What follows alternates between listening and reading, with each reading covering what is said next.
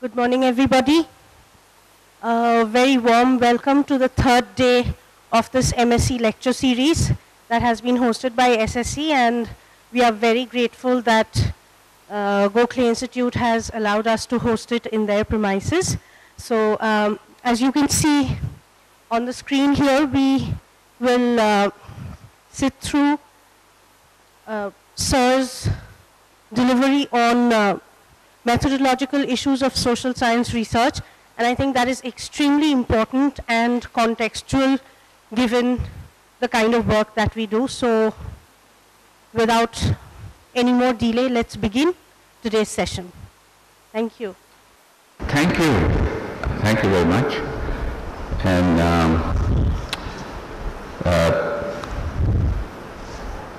dear friends, colleagues and students, well, this is the final lecture in this series of 3 lectures, and it is slightly different in spirit from the other 2 lectures that I have been giving. Okay.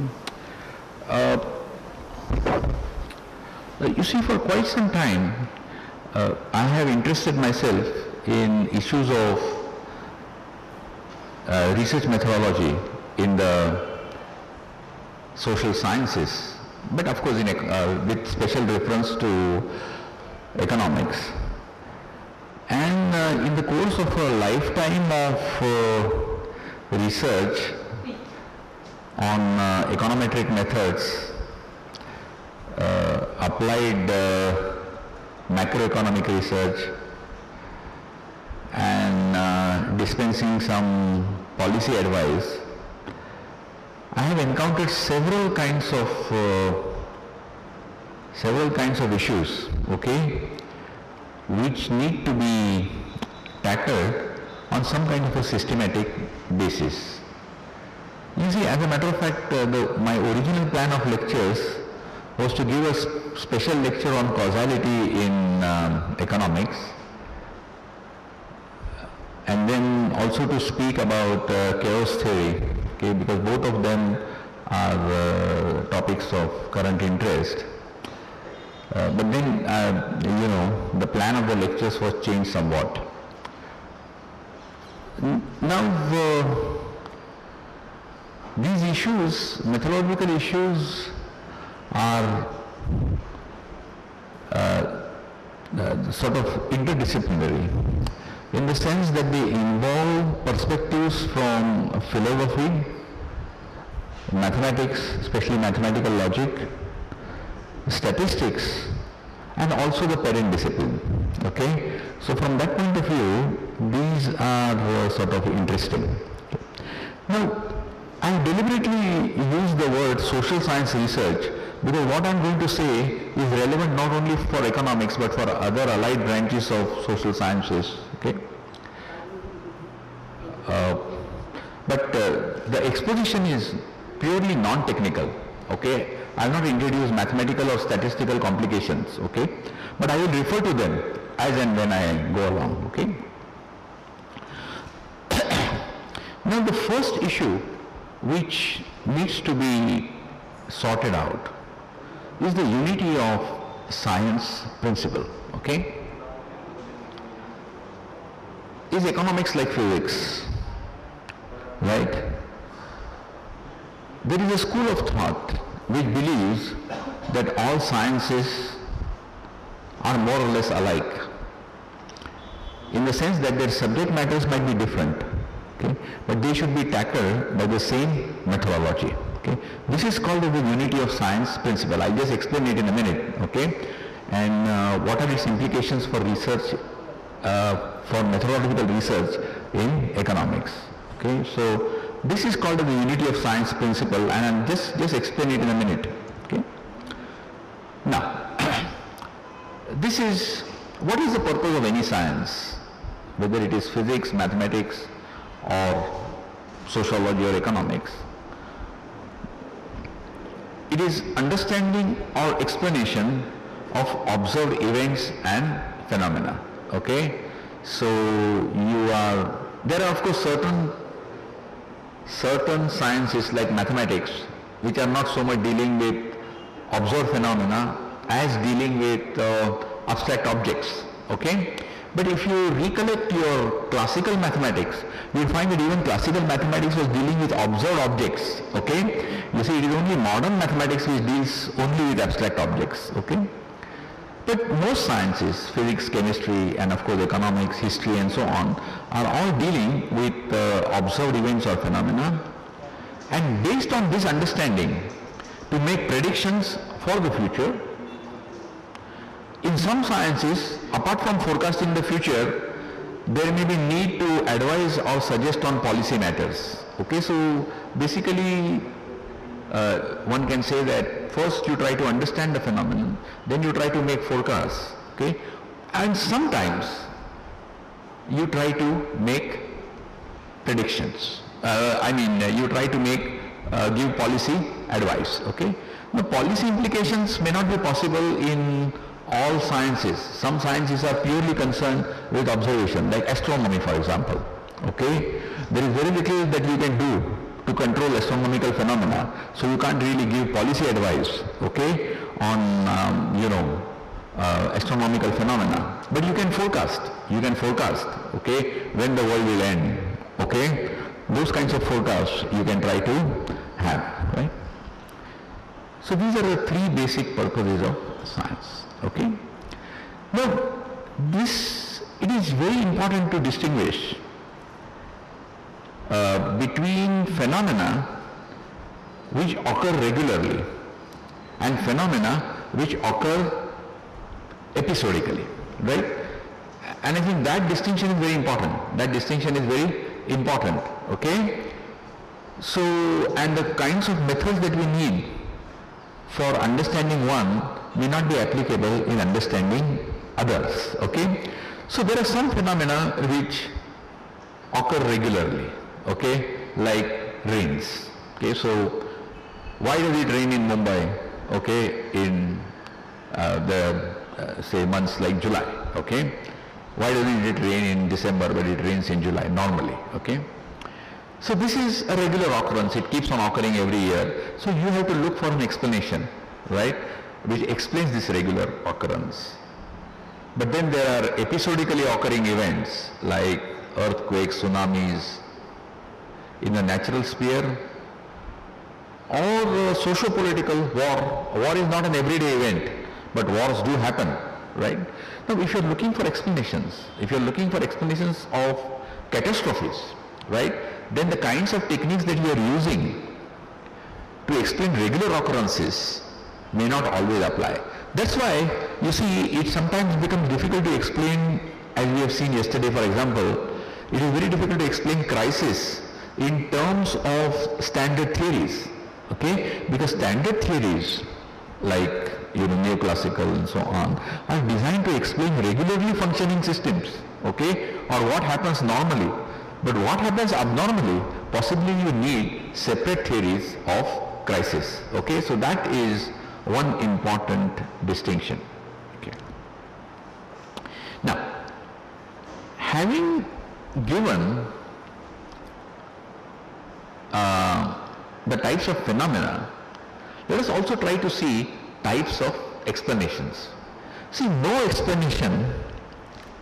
See, when different people try to analyze a phenomenon, okay, I'm taking one phenomenon and then trying to see how many different kinds of explanations you can give, okay. Now, I'm taking a famous historical example. As everyone knows, the Roman Emperor Julius Caesar, okay, was assassinated by a group of senators, okay, led by, who is that gentleman, Cassius, Brutus and others, okay. They assassinated Julius Caesar on what is called as the Ides of March, which is a famous Roman festival, okay, still celebrated in Italy, okay, and which regularly occurs on 15th March. So on 15th March 44 BC, okay, Julius Caesar was assassinated. Now, suppose I pose the question, why did Julius Caesar die? Okay, why did Julius Caesar die?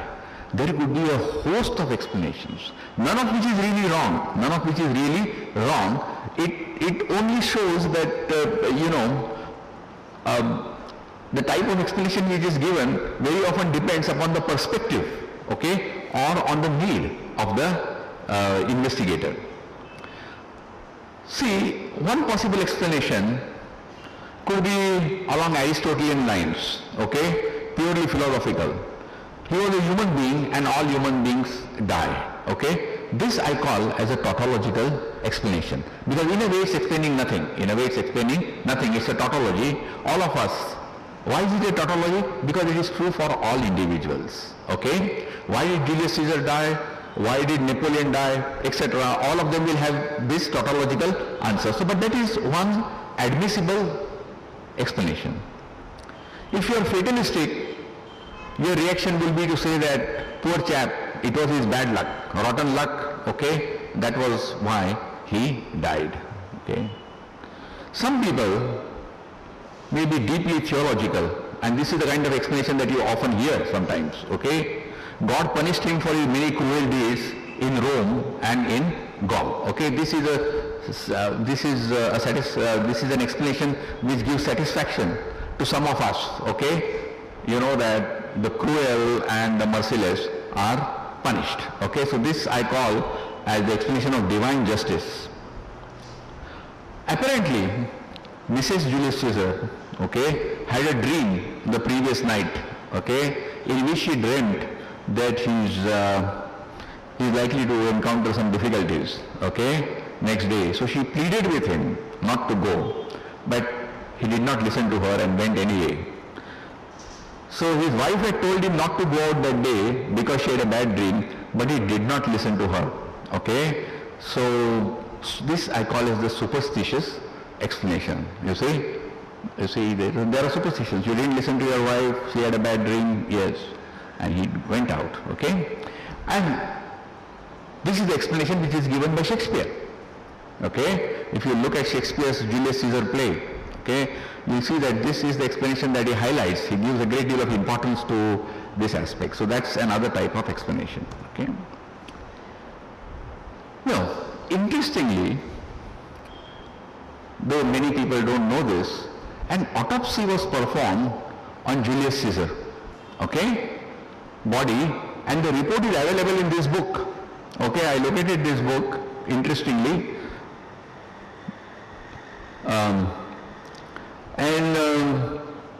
this book is on forensic science and says that the first medical autopsy was performed on Julius Caesar's body. And look at the autopsy report, it is so modern, okay. That's why I deliberately reproduced it, okay, verbatim. This is, of course, the English translation of the original report written in Latin. How does the report read? There were 39 stab wounds on his body. Of these, 16 were abrasions, 5 were contusions, 10 were lacerations, and 8 were incise wounds. Of the latter, wounds number 2, 17, 23 and 29 were deep and potentially lethal. Of this, wound number 2, which was located in the 5th intercostal space, etc., had perforated the lower lobe of the left lung and cut the descending branch, etc. This wound number 2 is opined as the cause of death due to a hemorrhagic cardiac shock. This is the medical autopsy report. This is the medical explanation. This is the medical explanation. So if you are a doctor, okay, looking for why did Caesar die, okay, you are not going to take any of the previous explanations. This is the explanation which is going to satisfy you most. You see, we find it somewhat amusing. You see, because as social scientists, we are not going to accept this explanation. But what I want to say is that this is a perfectly valid and scientific explanation. You see, to a doctor, this is the explanation for Julius Caesar's death. Okay. There are other kinds of explanations. Okay. To a social scientist, okay, perhaps this explanation might be the most satisfactory of all the explanations that have been given so far. He was autocratic and wanted to assume total power in Rome. A certain group of politicians called the Republicans did not like this, and hence they got together to kill him. Okay, this is the political explanation. To most social scientists, okay, the last explanation would seem the most satisfying. You see, to most of us who are social scientists, you see, if the question is asked, why did Julius Caesar die? This is the kind of explanation that you would try to give. Now, this is an explanation, but social science is not concerned with explaining individual phenomena, okay? We try to generalize, okay? That is the difference between a social science theory and a case study. You see, the explanation given so far was a case study, okay? Was a social science case study. But we want to generalize, okay? And what is the kind of generalization that you would make from this case study? You see, especially in management science, but now increasingly in law and economics and several other cases, you try to generalize from case studies. You try to generalize from case studies. So, this is the kind of generalization which people would come to, social scientists might come to. Politicians and military generals often become too ambitious and try to usurp power by unscrupulous means. They then come into conflict with people's will, and this conflict finds expression in revolt, often leading to fatal consequences. So from this explanation, you are trying to go to a generalization. You are trying to go to a generalization that politicians and military generals sometimes become too ambitious, and then they try to get all the power to themselves, then they come into conflict, and then, you know, often they meet with fatal consequences. Now, once you generalize, you try to find other cases which fit this pattern, okay? Now, no case will exactly be replicated. No case will be exactly replicated, right? But, you see, you can try to find similarities, okay? You'll try to find other similar instances. And then in history you find this. Charles I of England, more or less he made the same fate. He was beheaded by Oliver Cromwell and his group. Louis XVI of France, you see, met the same fate during the French Revolution. Tsar Nicholas II was killed by, the revolutionaries after the Soviet Revolution. Hitler, okay, was forced to commit suicide. All of these become case studies which more or less fit the generalization above, but with widely differing details.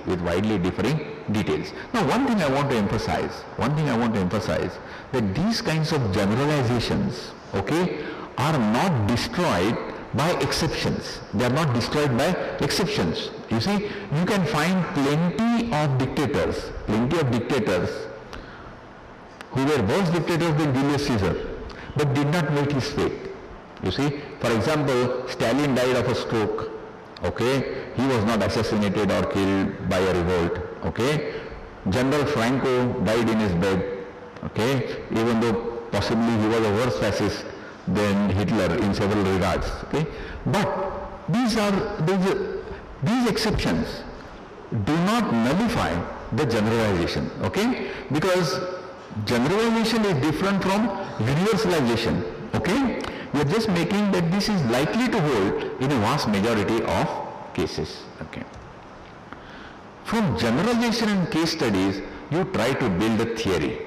Okay. So, what would be the kind of theory that you would like to build from this generalization? Politicians cannot ignore people's will for long. Since people's will is best expressed in a democratic framework, the ideal form of government is a democracy or a constitutional monarchy. Okay? So see what has happened. You have, as a social scientist, there is a particular historical fact that you have come across. Okay, which you have tried to explain. Then this explanation, you try to generalize. Okay? You try to see whether this generalization explains other case studies. Okay? Based on if that is so, if several case studies you can find to reinforce, okay, your generalization, then you would try to develop it into some kind of a theory. Okay, that's why it is generally now agreed, though not universally, once again I emphasize, that the ideal form of government is a democracy. But there, of course, there are differences, whether the democracy is of the presidential variety or the cabinet variety and so on. That is a different matter. But still, most of us would agree that the ideal form of government is a democracy. Now, having given this background as to how theories are built up in social sciences, okay, and the precise role that generalizations and case studies play, okay, in developing social science theories, let us now come to this unity of science principle. Unity of science principle, and whether it is a good principle or, you know, a questionable principle. Now, it is attributed to the famous French philosopher Auguste Comte, who wrote an essay on positive philosophy in 1842, in which he enunciated what he called as the law of three stages, called the law of three stages. Now, what is the law of three stages? He says that the human mind, human knowledge, and society as a whole develop through three successive stages. Theological, metaphysical, and positive. These are the three stages that he isolates. Now, how do these three stages operate? In the theological stage, all explanations, okay, all explanations. Now, what he's trying to say is every science goes through the same three stages, okay. So, in the theological stage, also there are three sub-stages. You have explanation by personified deities, okay, by personified gods. So the first stage he calls as animism, okay, or sometimes also called as fetishism, okay, turning everyday objects and animals into items of extreme religious purpose, okay. Therefore, in almost all mythologies, you will have gods of thunder, you know, gods of rain, okay, gods of fire, and so on, okay, and people pray to them, and then natural events are ascribed to them. Those of you who have read Homer's Iliad or Odyssey would know that because the celebrated navigator Odysseus did not pray to the god of the sea, I think Neptune, god of sea, he did not offer prayers and sacrifices before he started on the journey. Neptune lost his temper and created a very big storm, and then you know, Ulysses or Odysseus lost his way and so on, okay. This is an example of animism. And after, you see, and then you know, various kinds of animals are also endowed with particular properties, evil or good. So this is one stage. Then polytheism, explanation of things through the use of several deities, and then of course monotheism. So therefore, in this stage of science, all natural phenomena, including eclipses, okay, including eclipses, for example, was one natural phenomenon, was almost the first natural phenomena which can be used in order to illustrate the scientific. You see, if you look at the old records on eclipses, including the old Hindu records, for example, by Indian astronomers, you find that they forecast the eclipses fairly accurately, right? But eclipses are taken as manifestations, okay, of certain kinds of gods, okay, operating in order to punish mankind or something like that. The appearance of a comet in almost all cultures is regarded as an unlucky event, okay. You see, even in Shakespeare's plays, I remember, okay, when in one of his historical plays, I remember when the particular comet appears, okay, the king is killed in battle or something like that, okay. So, and of course the famous historical fact that when one of the kings, I forget his name, was killed in battle, okay, a comet was supposed to have appeared the previous night. Okay? Anyway, and then of course, in monotheism, which is the last theological stage, okay, things are attributed to God's will. Okay, there is a supreme God, the supreme God, okay, and okay. The next stage becomes the metaphysical stage, where abstract forces, you see, instead of saying God, okay, you say things like nature, fate, natural rights, instincts, etc., replace supernatural forces, And one of the classic examples of this is Galileo's statement that nature abhors a vacuum. Okay? You see, when the Duke of Tuscany had this problem that he could not raise the water in his fountain above 34 feet, okay? He asked Galileo, as the most famous scientist, to solve the problem, and he gave one simple answer: nature abhors a vacuum, nature hates a vacuum, which is the correct answer in a way, you see, but would be called as a metaphysical stage because it's not a scientific answer. And then of course you see similar statements among the poets: all of us are architects of fate working in these walls of time. These are the kinds of explanations that we get, okay, at the metaphysical stage. The final stage is what is called as the positive stage. As the positive stage, a field of inquiry qualifies as science when it attains the third stage. The third stage is concerned with the discovery of laws of coexistence, association and conjunction. Okay? Coexistence, association and conjunction. Now I should emphasize, you see, that even when any science reaches this positive stage, the other two stages could still permeate the thinking. I'll give you an example. Okay? You know that the famous astronomer cum mathematician Johannes Kepler discovered the laws of planetary motion. Okay? You see, earlier it was believed that planets traveled in circles around the sun. He showed that planetary orbits are not circles, but planetary orbits are ellipses. And his scientific experiments and his scientific sort of calculations supported the idea that planetary orbits are ellipses. But he did not publish his results for something like 10 or 15 years. Why?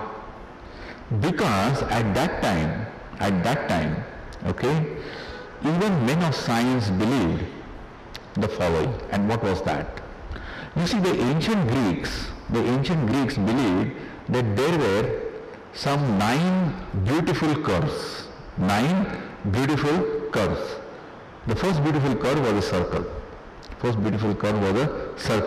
Then it was the cycloid. Okay, then the epicycloid, then the catenary, then the tetracycloid. So 9. The ellipse was not one of the beautiful curves. The thinking was, God is the supreme artist. So everything that God has made must be beautiful. Therefore, okay, planetary orbits must fall within one of these 9 curves. Okay, so he tried to fit all these 9 curves, each of these 9 curves. You see, and in those days, without computers and with mechanical calculations, fitting each of these curves, okay, must have taken him at least 6 months of real hard work. Okay, he fitted each of these 9 curves and found that they were not explaining the orbit. So he said something must be wrong either with the data or with my calculations. He did not publish his results for a long time. Okay, simply because of this superstition that his results will be laughed away, because ellipse was not one of the beautiful curves. So even when a science reaches this maturity or positive stage, superstition and other kinds of theological factors could still dominate even at this stage. Okay. Now, what about these three factors? Coexistence, association and conjunction. Phenomena coexist with each other. Lots of phenomena coexist with each other, and sometimes they may be totally unrelated. Okay? Statisticians nowadays call this phenomena as spurious correlation. Okay? Association is established when coexistence is too frequent to be attributed to chance alone. See, from coexistence to association is established when coexistence is too frequent to be attributed to chance alone, and constant conjunction is established when the presence of one phenomenon almost always implies the other. You see, so only when you are able to go from coexistence to association to constant conjunction can you say that you have found some relationship between two phenomena. Okay? I give some examples of this. Some left-handed people can be extremely intelligent. Okay? Some left-handed people can be extremely intelligent, and this is coexistence of genius and left-handedness. But I am sure there are plenty of people who are left-handed but not intelligent. So this could just be a chance association. This could just be a chance association. That's why there can be coexistence, but it's not an association. A sufficient number of poor people are sick to establish an association between poverty and bad health. But not all poor people are sick. So constant conjunction is not present. Okay? So you can't really say that poverty is a cause of ill health. But you can say that there is a strong association between poverty and bad health. Constant conjunction is like virus and fever, fire and smoke, and these kinds of associations. Okay? Now what is Comte's view of science? Okay? Unity of science principle was initiated by Comte, and he said that all sciences, whether natural, social or historical, are methodologically similar. Okay? Are methodologically similar, but natural sciences are usually at a higher stage of evolution than social sciences. Okay? So therefore, which was the first science, okay, to become positive in the sense of Comte? The first science to become positive in the sense of Comte was astronomy. Okay? The second science to become positive in the sense of Comte was physics. The third science to become positive in the sense of Comte was chemistry. Okay? He would say that yes, today these are the sciences which can be called as positive. In Comte's time, I think certainly these three sciences had reached the positive stage. But sciences, social sciences like economics, history or sociology have not yet reached that stage.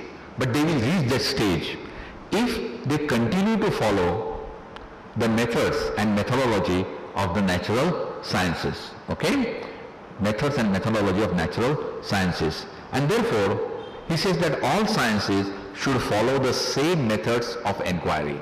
Follow the same methods of inquiry. And what are the methods of inquiry which have succeeded in physics, chemistry and astronomy?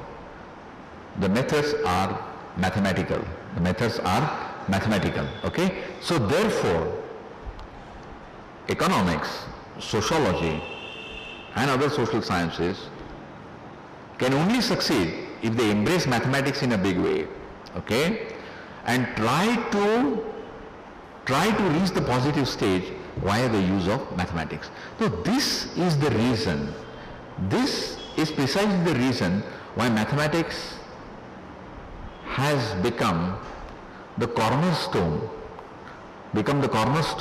of economic research today, and has also become the cornerstone, you may not believe it, of political science research today. Okay? If you look up the American political, political review, political science review and so on, you'll find that they are also using a lot of mathematics. Sociology has also become mathematical, okay, under the influence of thinkers like Paul Lazarsfeld and so on. Okay? History is also on the way to becoming mathematical with this new science called cliometry, where mathematical and statistical methods are used in order to explain this thing. Okay, so this Comte's influence and the unity of science principle is very much at the heart of this tendency towards mathematization, okay, and quantification, generally quantification of the social sciences. Of course, most of us do it. Most of us do it instinctively. Most of us do it instinctively. Okay, we are not, I don't know how many people in this audience had heard of Auguste Comte before this lecture, okay, but all of you are learning mathematics, all of you are learning statistics, okay, because of an implicit belief that unless you know this, okay, you cannot progress as economists. Now, based on this, okay, there is the school of philosophy, okay, which this is a German name for the school. It's called the Erklärung school. It's called as the Erklärung school. So what is the Erklärung school? This has got a firm belief in the unity of science principle. The Erklärung school has got a firm belief in the unity of science principle. Task of science is to understand phenomena by seeking to find instances of coexistence, association and constant conjunction. So therefore, what is the Erklärung school? It is trying to tell you that, look here, as an economist, you have to see, if you want to discover laws in economics, you have to find instances of coexistence, build up association and then examine constant conjunction. While doing this, you have to use your knowledge of mathematics and statistics. So you have to use your knowledge of correlation analysis, rank correlation and so on. Okay. So this is the Erklärung school. So in the Erklärung school, you see, according to Erklärung school, and in a sense, the Erklärung school today is the dominant school in social science research, because you see, this is how social science research proceeds. You see, we do use empirical methods. We do use empirical methods which are aimed at establishing this kind of constant conjunction and so on. We do use theoretical methods which are strongly rooted in mathematics, okay? We use empirical methods which are strongly statistical. You see, those of you who have read my book would perhaps remember that I'm mentioning it here because, I may forget to mention it later on, is that I have tried to question the use of statistics in economics on one ground, okay, and that's an important ground. The entire basis of statistics is ergodicity, to which I referred yesterday. Okay, you must be able to work out probability distribution of phenomena, right? And therefore, to obtain probability distributions, you need to conduct experiments, right? In experimental sciences, statistics can be used, right? Statistics can be used. Statistics is essentially based on experimental sciences. Economics is not an experimental science, it's a historical science. There is no way in which you can conduct experiments. Of course, experimental economics is slightly different, okay? See, you can't conduct experiments in economics. And therefore, to that extent, if you are using statistics in economics, then you have to fundamentally, okay, make this assumption that economic reality is ergodic. Which is the assumption? That is made by the neoliberal view and the neoclassical view that I talked about yesterday, but does not figure in the Keynesian view. That is one of the reasons. You see, one of the empirical manifestations of the dominance of the Erklärung school comes from the fact today that the neoclassical paradigm with heavy reliance on mathematics and econometrics, okay, has virtually triumphed, okay, over Keynesian thinking, with its belief in totally unpredictable future. You see, if the future is totally unpredictable, you can't apply nice looking probability distributions there. So therefore it becomes difficult to understand. Okay, so this is the Erklären school. But even within this there is one school of thought who believe that science cannot go beyond constant conjunction. That is, constant conjunction is all that science can come to. This is David Hume, Auguste Comte and so on. And those who believe that the aim of science is the discovery of causal laws. And here Immanuel Kant and J.S. Mill, etc. You see, that means you see the difference between the two. One group believes that the aim of economics is to establish causal laws. Money causes inflation, money causes output, okay? Another group believes that all that you can do is establish correlation or constant conjunction. You can't establish causation, okay? So you can, at the most you can say that poverty and crime are associated. You cannot say that poverty causes crime. You can say that exports are associated with high growth, but you cannot say that exports cause high growth. Okay, so that is the basic difference between this school and that school. Okay. Now I am giving Kant's views because they are quite important. In his famous book, Critique of Pure Reason, I am quoting from him, everything that happens presupposes something upon which it follows by rule. Okay? So he says that causality, the principle of causality, is a precondition for the very possibility of objective experience. Now Kant is difficult to understand. Right?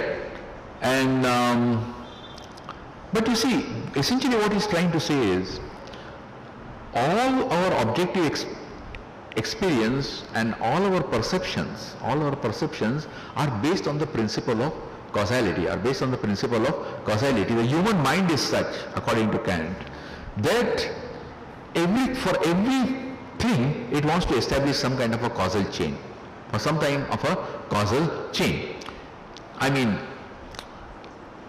you experience some pain in some part of the body.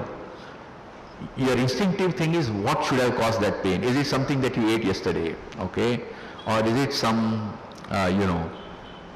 some other cause, okay? So the principle of causality becomes central to the very possibility of objective experience, okay? There is a criticism of the Erklären school, and this viewpoint, certain social scientists do subscribe to this viewpoint. The unity of science principle was methodologically challenged by a group of German philosophers, I mentioned their names, in the latter half of the 19th century. They argued for methodological autonomy of the social sciences, in which phenomena were to be understood rather than explained in terms of prior causes. In such sciences, abstract concepts like meaning, language, intuition, and even rhetoric played an important role. Now, this group felt that sciences like economics, sociology, and history were on a different footing from sciences like physics, chemistry, etc. Okay? Because there, okay, the methods that you employ have to be quite different. Okay? You cannot be a good economist. By being a good econometrician or a good mathematician. Okay? And this group, and its modern followers say that there is a conflict between the unity of science principle and the unity of social sciences principle. Okay? The followers of this group in the current context have come out with what is called as the unity of social science principle. Okay? And they believe that the unity of science principle and the unity of social science principle are in conflict with each other. Now this group is saying that economists have far more to learn, okay, from studying disciplines like sociology, history, political science, law, etc., rather than subjects like mathematics, physics, or statistics. Okay.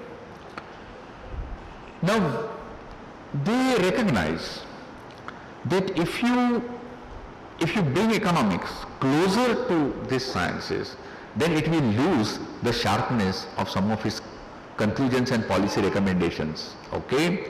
You see, we will not be able to say that, inflation in March 2013 will be at this particular level.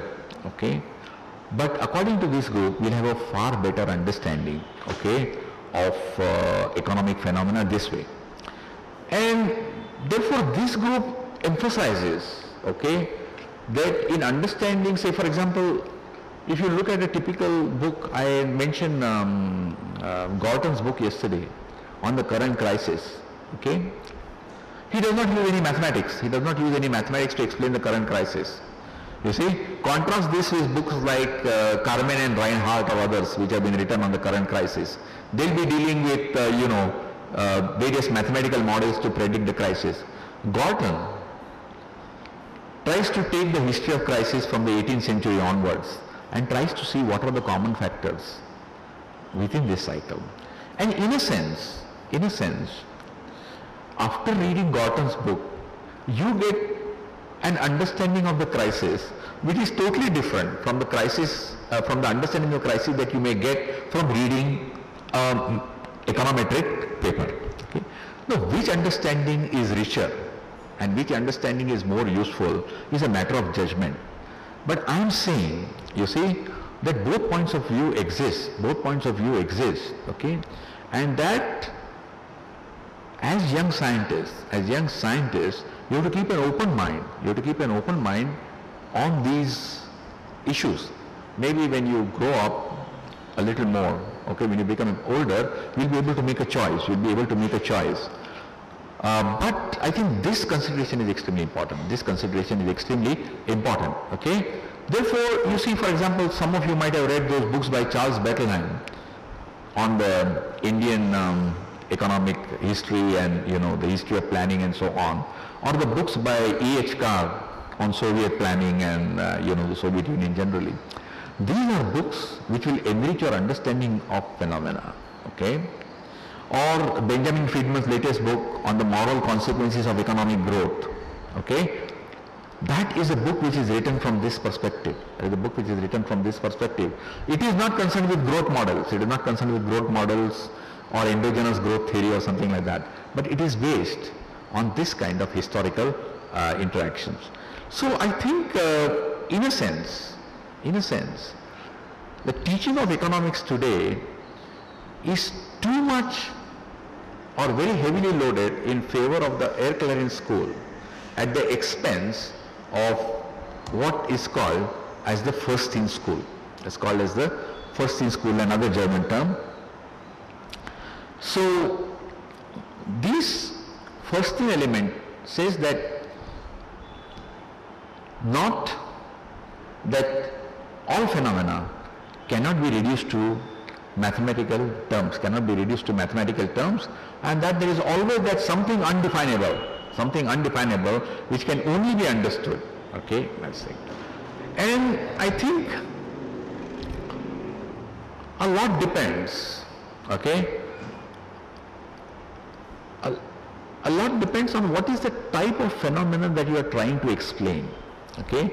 Whether you plumb for the Ekleren school or whether you plumb for the first-in school, a lot will depend on the type of phenomenon that you are trying to explain. Now, I've given you 3 typical examples here. Why did the apple fall to the ground? Okay? Why did Vesuvius erupt in lava explosion in AD 79? What caused World War II? These are the 3 kinds of this thing. So suppose you have to write an answer to each of this. Okay? The answer to the first question is in terms of a single cause. Okay? This is what I call as a monocausal explanation. You can just say that the apple fell to the ground because of gravity. Okay? So there are several explanations which can be reduced to monocausal terms. The answer to the second question, okay, as to why the particular volcano exploded in AD 79, that is similar to the first question in a sense that it is a scientific question, but there is not a single cause. There is not a single cause, but there could be a few basic causes. Okay, if you take a seismological paper, if you take papers in the Journal of the Royal Seismological Society, you will find explanations of various natural phenomena like earthquakes, tsunamis, and so on. They are explained in terms of a few basic causal factors. For example, in medicine today, you have a lot of research on what is the relationship between styles of living, okay, and the incidence of certain diseases, okay, certain types of cancer, say, okay. Or in criminology, you have a lot of sociological factors and how they influence criminal behavior. The essential thing is, a large part of criminal behavior can be explained in terms of about 10 to 12 major factors and another say dozen or so of minor factors. Okay? The explanations are polycausal. But that is many causes, but they can still be reduced. To a certain set of identifiable factors. Okay? So in both these cases, I would suggest that an Erklarian view may succeed. Okay?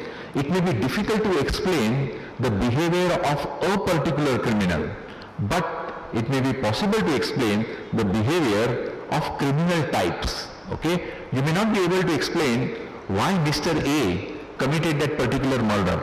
Okay? But you can try to say why certain types of murders are committed. What are the common causes? Money, property, crimes of passion, and so on. Okay? So it is a third type of question. Okay? What caused World War II? Okay? Now I know that many of us for various exams have to prepare these kinds of questions, and then you will see causes listed, okay, in these guides and so on. Okay? I think those are absolutely unsatisfactory. That's absolutely unsatisfactory way. If I were told to write a book on what caused World War II, if I ask the question, what caused World War II, my answer would be, let me write a book on that. Because, you see, this kind of an answer, okay, this kind of a question cannot be answered in terms of a few basic factors. You see, it's just, and I've been reading excellent books on what caused the French Revolution, okay. You see, it cannot be reduced to a set of basic factors. Maybe the French Revolution, Rousseau has a role to play in that, Voltaire has a role to play in that, Mirabeau has a role to play in that, Robespierre has a role to play in that, okay, Louis XVI has a role to play in that, Marie Antoinette has a role to play in that, okay, the Bastille has a role to play in that, okay. What are the relative influences of these various roles, okay, and so on, so therefore, if you these cannot be reduced to a few basic causal factors, and therefore such questions are really the domain of the first in school, cannot be analyzed in terms of the Erklarian school. Okay? Now, this is one issue. Now, in this lecture, it is not possible for me to give answers because, as you will see, this is mainly a statement of issues. And to make you aware of various schools of thought. Okay? So one kind of methodological tension that you see in the social sciences, I mean, I'm now summarizing the discussion in the previous part. One kind of methodological tension which you see in our social science is whether we should follow the Earth-learning school and go in for more mathematical methods and more statistical methods, and is that the way to approach economic reality, or whether we should go in the direction of the first in school, try to establish greater unity with the social sciences, okay, other social sciences, and try to understand economic phenomena that way. These are the two major schools of thought. These are the two major schools of thought, okay. And my own impression would be that as it happens in the United States, there are certain schools of economics, like for example the Northwestern School or the Chicago School, which are totally devoted to the earth-learning variety. But there are other schools, okay, where the first-in variety of economic research is encouraged, like the Simon Fraser University, okay, or the University of Massachusetts, okay, and others, the Amherst College and so on, okay. I think this is the right approach. Okay. If it is possible to, it is difficult to standardize syllabus. Once we standardize the syllabus, then everyone we are forcing into a particular group. Okay. But I think it would be best if we are able to train, okay, people in both these kinds of schools, depending on their inclination, so that we have a pluralistic kind of educational system. Okay. Right. Now the next issue which I am going to take up is this entire role of determinism, okay, in social sciences, okay. Now the history of science right up to the previous century was characterized by a firm belief in determinism, not only in the natural sciences but also in the social and historical sciences. Now what is determinism? Determinism is that phenomena are in a sense predictable, or would be perfectly predictable only if our knowledge was perfect. Okay? You see, so the basic underlying philosophy of determinism is that, look here, we can more or less forecast the state of the weather today, okay, with almost 99% accuracy, especially in the States. This is something that we could not do 50 years ago. Now we are able to do it. Why? Because our knowledge has improved, okay. Similarly, okay, today we are not able to exactly forecast the course of business cycles in a capitalist economy, but that is because our knowledge is imperfect, okay. Knowledge is imperfect. If we improve our knowledge and if we improve our understanding, it may be possible, okay, to predict the exact regularity of the business cycle. So determinism is the view that even social science laws occur or can be perfectly predicted or can be perfectly understood, provided you improve your understanding, okay, provided you improve your understanding. For example, take Marx. Marx says falling rate of profit. The rate of profit has to fall. The rate of profit has to fall. It is a law of nature. It is deterministic. You see. And well, there are no exceptions to this law. Okay. And a similar belief characterizes so many of our economic principles. Law of demand for money.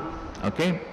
If you are getting a perverse demand for money, if you get suppose you do an empirical exercise, demand for potatoes in Pune city, okay, and you get an upward sloping demand curve, okay, and you show it to a professor, he will say something is wrong with your data, something is wrong with your method, there is a bug in your computer program, okay, you have not understood linear regression, okay, you have omitted some variable. Ultimately, this is what I suspect happens. Ultimately, the fellow fudges the result, okay, right, and comes to you, okay, with a downward sloping demand curve, okay. The correct scientific attitude instead would have been Okay? Okay. You have checked the computer program, fine. You have checked the data, fine. I will try to see why the demand curve is turning out to be upward sloping. Okay? This is what should be done ideally. This is what should be done ideally. Okay? But this is what happens. When you go older, you will find if you send a paper to a journal which has got a slightly perverse result, you end up with a perverse result. Okay? That in the old days, if you got a result that the demand for money was not stable, your paper would never be published. Your paper would never be published in the journal because they would always suspect that his data is wrong or his method is wrong or there is a bug in the computer program. Okay? So therefore, this determinism is very deeply entrenched in the thinking not only of natural scientists but also of physical scientists, and therefore exceptions, okay, exceptions are not always treated with the respect that they deserve. Okay? That's why there is a program called Shazam. Okay? There is a program called Shazam, and I used to know the person who wrote that book, wrote that program. The first sentence in that this thing is, first quotation is, every regression counts. Every regression counts. Okay? And I think he's quite right there. Okay? Because our normal thing is that we run 400 regressions and then report the one which is the best. One which is best. Best in what? That is the only regression which supported the a priori thinking that I had. Okay? But if I was really objective, I should also consider the 399 regressions which did not support, okay, what I had in mind. Okay? I think we'll have a short break here and then, we can this thing. Okay?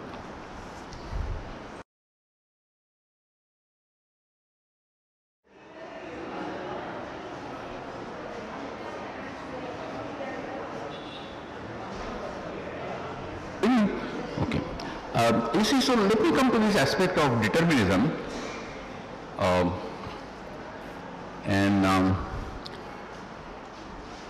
You see, there is this quotation from the famous German poet Goethe, which more or less describes the feeling, okay, of the common man in the 17th and 18th centuries. Great eternal unchangeable laws prescribe the paths along which we all wander. Okay? So this is not only determinism, it is predeterminism. Okay? You see that God has prescribed the paths along which we will all wander. Now, therefore, you see what, since it was believed that laws, even in economics and social sciences, would be deterministic. And very often in practice, when people tried to fit these laws, they did not get the expected thing. The science of regression developed. You know the typical regression model, what happens? We have an explanatory term. So y is equal to alpha plus beta x plus something else plus gamma z. And then you add an error term. You see, you add an error term. That error is supposed to explain measurement error, okay, our ignorance and so on. So the general feeling was the system is deterministic. The system is deterministic, but it does not conform to the exact deterministic model because of partly our ignorance, measurement flaws, and so on, disturbances, so on. Just for example, if you really try to measure the gravitational constant by an experiment, unless you are doing it in a very sophisticated lab, you are not going to get G is equal to 32 feet per second per second. That is not G that you are going to get. You are going to get it as 31.9 or 32.01 or something like that. Okay? That is because even though G might be equal to 32, okay, there are measurement errors, there is friction, okay, you cannot ensure a complete vacuum in which to conduct the experiment and so on. Okay. So this is the essence of determinism. So whether you talked about Newton's law of motion or Ricardo's law of rain or Mach's law of falling profit, they were all understood in the deterministic sense. It was of course realized that quite often the laws failed in their predictions. Such failures were attributed to chance or to the impossibility of human knowledge. I am reminded of this famous French writer Anatole France, okay, and what he had to say of chance. He said that chance is God's signature, okay, when he doesn't want to sign, right? You see, so chance is something that God is ashamed of, okay, God does not like, he would not like to put a signature, so that is chance, okay. So that was more or less the view, okay, that everything is fine with this world, laws are deterministic, but there is just that little bit of disturbance, okay, due to chance or impossibility of human knowledge. So a belief, what are the three principles of determinism? A belief that all phenomena and events of the world obey unchanging causal laws, okay, that you have causation running from one phenomenon to another, and all phenomena and events of the world follow this phenomenon. Certain things we don't understand. We may not understand at the moment. Okay? Why? Because of the imperfectness of our knowledge. But there is also confidence in the possibility of discovering this law, at least in principle. At least in principle. Just as Newton discovered the laws of motion, Kepler discovered the laws of planetary motion. Okay? Einstein understood the mystery of the atom, okay, and so on. And unconditional belief in the method of formal logic, primarily mathematics, for understanding the external world. Okay? See, they were quite open-minded on this. You can have any method that you want in order to understand the external world, but the mathematical method is the most efficient, okay, and also the most scientific. Okay? Therefore, with the principle of determinism, you also get a tremendous belief in the utility of mathematics. Okay? The utility of mathematics. Okay? And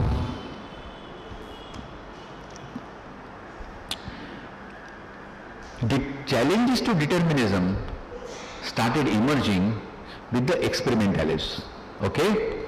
People who try to approach knowledge through experiments rather than through introspection, as some of you might have read Karl Popper's works. Okay? There are several ways of getting knowledge. Two of the most important are experimental, other is introspection. You sit back in the comfort of your armchair and try to think how the world works. Okay, that is introspection. The other way is you get down to the field, conduct experiments, observe and see how the world works. Okay? In 1870, Mendel formulated the laws of heredity via an explicitly stochastic mechanism. Okay? Now, Mendel's laws are really quite complicated, but in simple terms, you see, they are explained by the following example. That if a black man marries a white woman, okay, then you are and they have 4 children, say. One of them is going to be purely white, one of them is going to be purely black, and 2 of them are going to have mixed shades of color. Okay, that is Mendel's law. Okay, that 1 in 25% of the population, the pure characteristic emerges, and in 50% of the population, the mixed character emerges. That is Mendel's law in a very simplified form. What is less known is that Boltzmann gave a statistical interpretation to the theory of heat in physics. Okay? And Paul Samuelson has got a paper on this called the Le Chatelier principle. Some of you might have read this in the collected papers. The development of quantum mechanics later gave a further fillip to the probabilistic viewpoint. You see, the probabilistic viewpoint,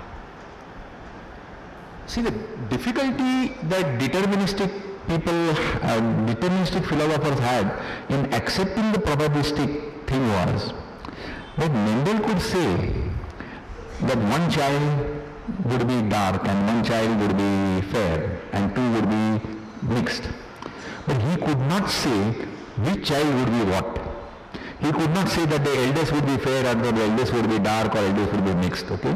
So that with all these probabilistic explanations, you can predict the average, but you can't predict the particular. Okay? You can't predict the particular, you can predict the average behavior, you can never predict the particular behavior. And that somehow, to the deterministic philosophers at that stage, somehow did not appear scientific. Somehow did not appear scientific. Because with determinism, you try to predict the outcome for each and every case.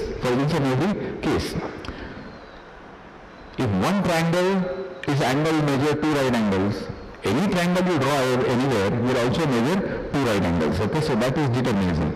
Okay. Possibly the concept of probability, okay, to describe social phenomena was first used by a philosopher called Quetelet in criminology. And here also I have gone into a little bit of history just for the sake of interest. For most of human history, deviant behavior has been attributed to possession by demons or spirits. It still is in various parts of the world. Attempts to correct deviance were based on the belief that extreme punishment could exorcise the possessed spirits. Even as superstition began to fade with the emergence of the age of reason in the 1700s, harsh punishments were often meted out to deviants and criminals. And so you see, the general philosophy was, okay, one of deterrence towards criminals, and in part that was because of the sway of deterministic philosophy. By early 1800s and early 1900s, the sway of positivism and the focus on the use of the scientific method had led to the emergence of new outlook on crime and explanations for crime. This new outlook was pioneered largely by sociologists. Okay? So Quetelet was the first person to try to understand criminal behavior via probabilistic modes. Okay, so he tried to say that there were several factors which went into the making of criminal behavior, some of which were of course intrinsic to him, but many other factors, okay, including environmental and sociological factors were there. So in a sense he was not totally responsible for his own behavior, and that somehow had a moderating influence on the level of punishments. Okay. Now, as sciences began to grow, biological, psychological and social, new demands were made on probabilistic modes of explanations. Okay? The way statistical considerations featured in different systems could vary. You see, what happened was determinism became increasingly difficult to maintain as our methods of measurement improved. You see, and as our understanding of random phenomena, probability and statistics began to improve. You see, the first major textbook on statistics, okay, which is usually attributed to Carl Pearson, okay, emerged somewhere around 1897 or something like that. Okay. By 1903, the famous journal Biometrica came into existence. And in 1910, okay, the Journal of the Royal Statistical Society came into existence. Okay. And statistics became an accepted discipline. Statistics became an accepted discipline by the first decade of this century, the previous century, of the 20th century. Okay. As statistics started emerging on the scene, see, determinism slowly started giving way to probabilistic modes of explanation. Okay? But the way statistical considerations featured in different systems could vary. Some systems would exhibit statistical regularity so that the underlying probability distributions could be identified or at least reasonably approximated. Okay? You see, if the system is statistically regular. And by statistically regular I mean that the probabilities don't change. The probabilities don't change from context to context. Okay? Then you can try to deduce what those probabilistic distributions are. And I've given examples like Mendel's law or Einstein's Smoluchowski theory of Brownian motion, etc. Such systems are called as ergodic. Such systems are called as ergodic or statistically regular. Statistically regular. Systems in biology and social sciences are not described by well-defined and stable statistical distributions. Okay? Say for example, even if you have identical twins born to the same set of parents, growing up in the same environment, you would still find that their medical history is not identical. Their medical history is not identical. One twin may live to 90 years, the other fellow might die, of something serious at an early age. So therefore, biological system, as also social science systems, okay, not work, okay. Privatization of telecoms was a big success, okay, with the Swiss Telecom, but was a failure with British Telecom. So therefore, in social sciences also, the same impulse may produce widely differing responses. And therefore, statements such as smoking increases the risk of heart attacks or exposure to screen violence leads to juvenile aggression are statistical statements, but no definite probabilities can be assigned to their validity. You see, you cannot say that smoking increases, though they try to do that nowadays, smoking increases the probability of your death by 0.25% or whatever it is, okay? Not due to our ignorance of the systems or faulty data, but is an inherent feature of those systems attributable to a multiplicity of influencing factors which cannot be averaged out by the law of large numbers. At least some of you must have heard of the law of large numbers, okay? With the law of large numbers, you can average out certain behavior, but people tend to forget that the law of large numbers is subject strongly to the what is called as the IID assumption, identically and independently distributed. Okay? If you don't have that assumption, okay, then very often statistical uncertainty cannot be averaged out. So such systems are referred to as uncertain systems. And in yesterday's lecture I referred to the fact that Keynes viewed, okay, the investment environment as essentially uncertain in this sense, okay? You see, economists sometimes call this as Knightian uncertainty, after Frank Knight who distinguished between risk and uncertainty, okay? Now, I will quickly go through this formal theory of philosophical explanations, partly because very few economists know about it, and secondly also because it brings out certain problems that we tend to slur over in our empirical investigations. Okay? Hempel and Oppenheim are two famous philosophers, and they distinguish between two distinct models of inference, what they call as the deductive nomological model for deterministic system and the inductive statistical model for non-deterministic system. And then there is also a deductive statistical model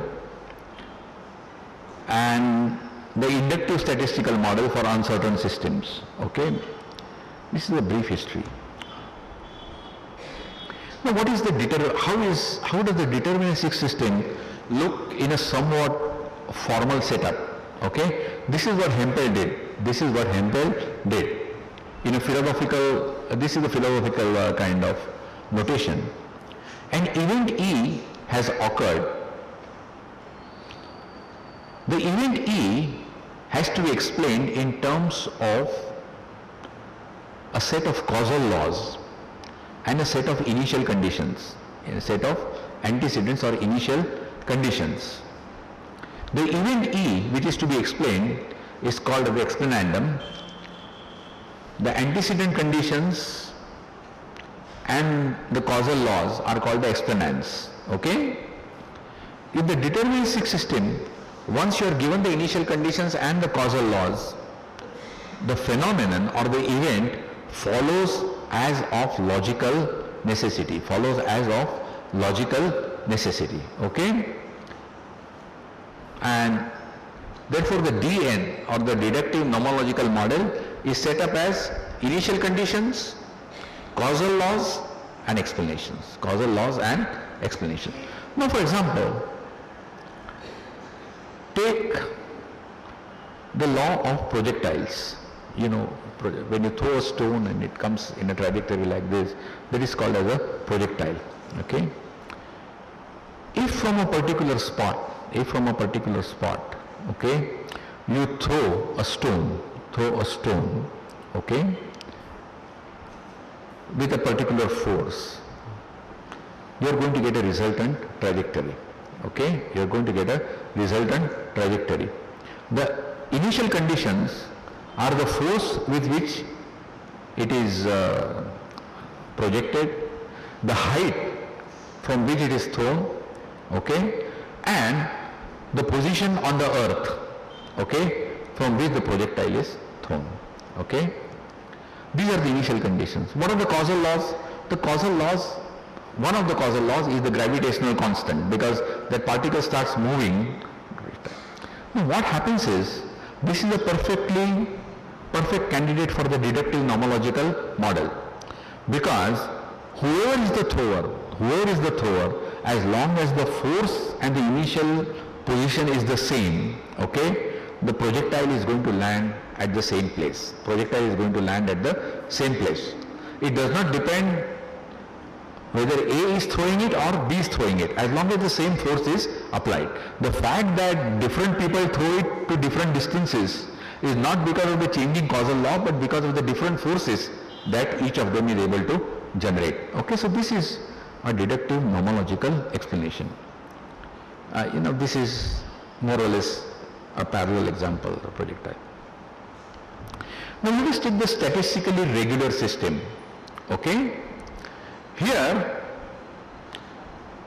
you have the initial conditions, you have the causal law, but this is a statistically regular causal law.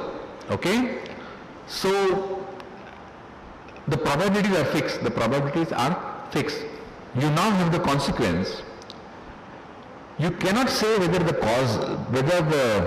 consequence will happen or not. What you can say is the probability of what it will, the probability with which it will occur.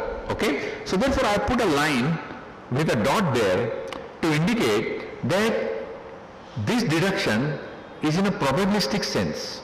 Okay, that means here, let me see if I give an example. Okay, consider a family of 4 children born to a white mother and black father.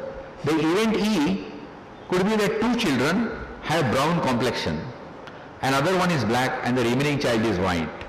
The antecedents could be the family history of the white mother and the black father, where the probabilistic law would be Mendel's law.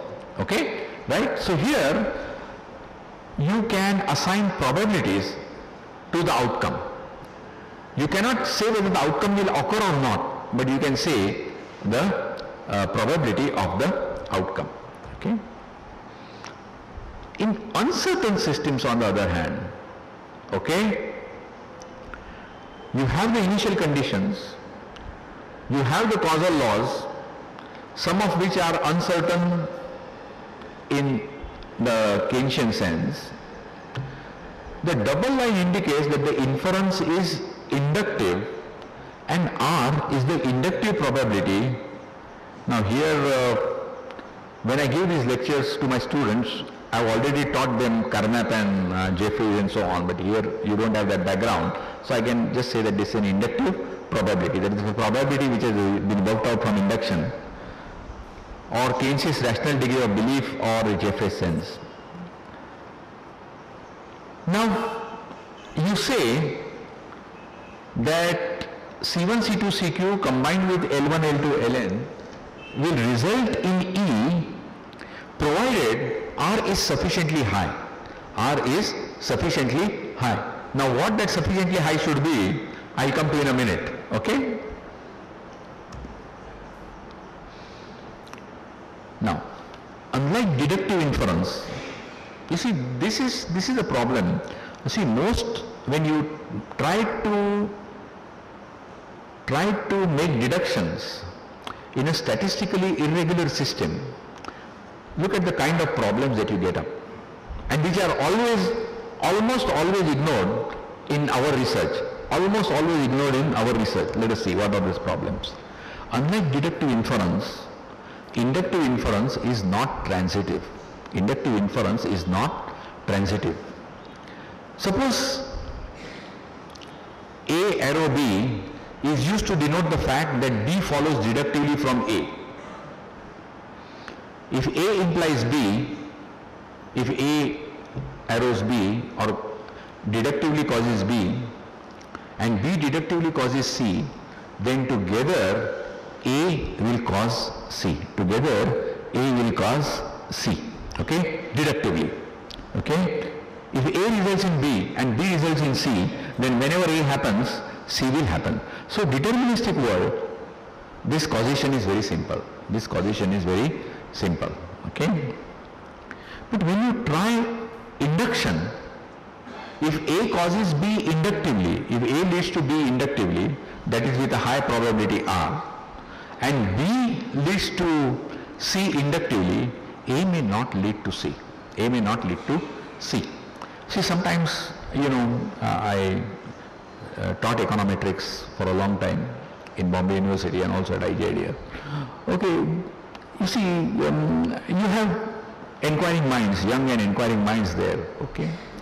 So sometimes students would say that, look here sir, what is happening is, I am getting a sort of confusing result. So what is that? Okay. Says that, you see, high pod money, I think we talked about that term last lecture. High pod money is causing M3 and M3 is causing inflation. But high pod money is not causing inflation. When I use the Granger test, I am finding that high pod money is causing M3, Granger causing, and M3 is causing inflation. But high pod money should cause inflation, is not causing inflation. Okay? You see, that is why I started giving these lectures. Because only when I gave this lecture, this difficulty was resolved in the minds of the student. Okay? That this can happen. That nothing is wrong with these calculations. Nothing is wrong with, nor is anything wrong with Granger causality, nor is anything wrong with him, nor with me. Okay? You see, all of us are fine. All of us are fine. Okay? This is a basic fact. This is the basic fact of inductive inference. This is the basic factor. And I give you a simple example. Okay? Suppose we say that if R on the previous slide is 0.95, which is high enough, 0.95 is high enough, okay? Then in that case, I will say that A inductively causes B. That is, A inductively causes B if B results from A with a 95% probability. Okay? Now suppose A inductively causes B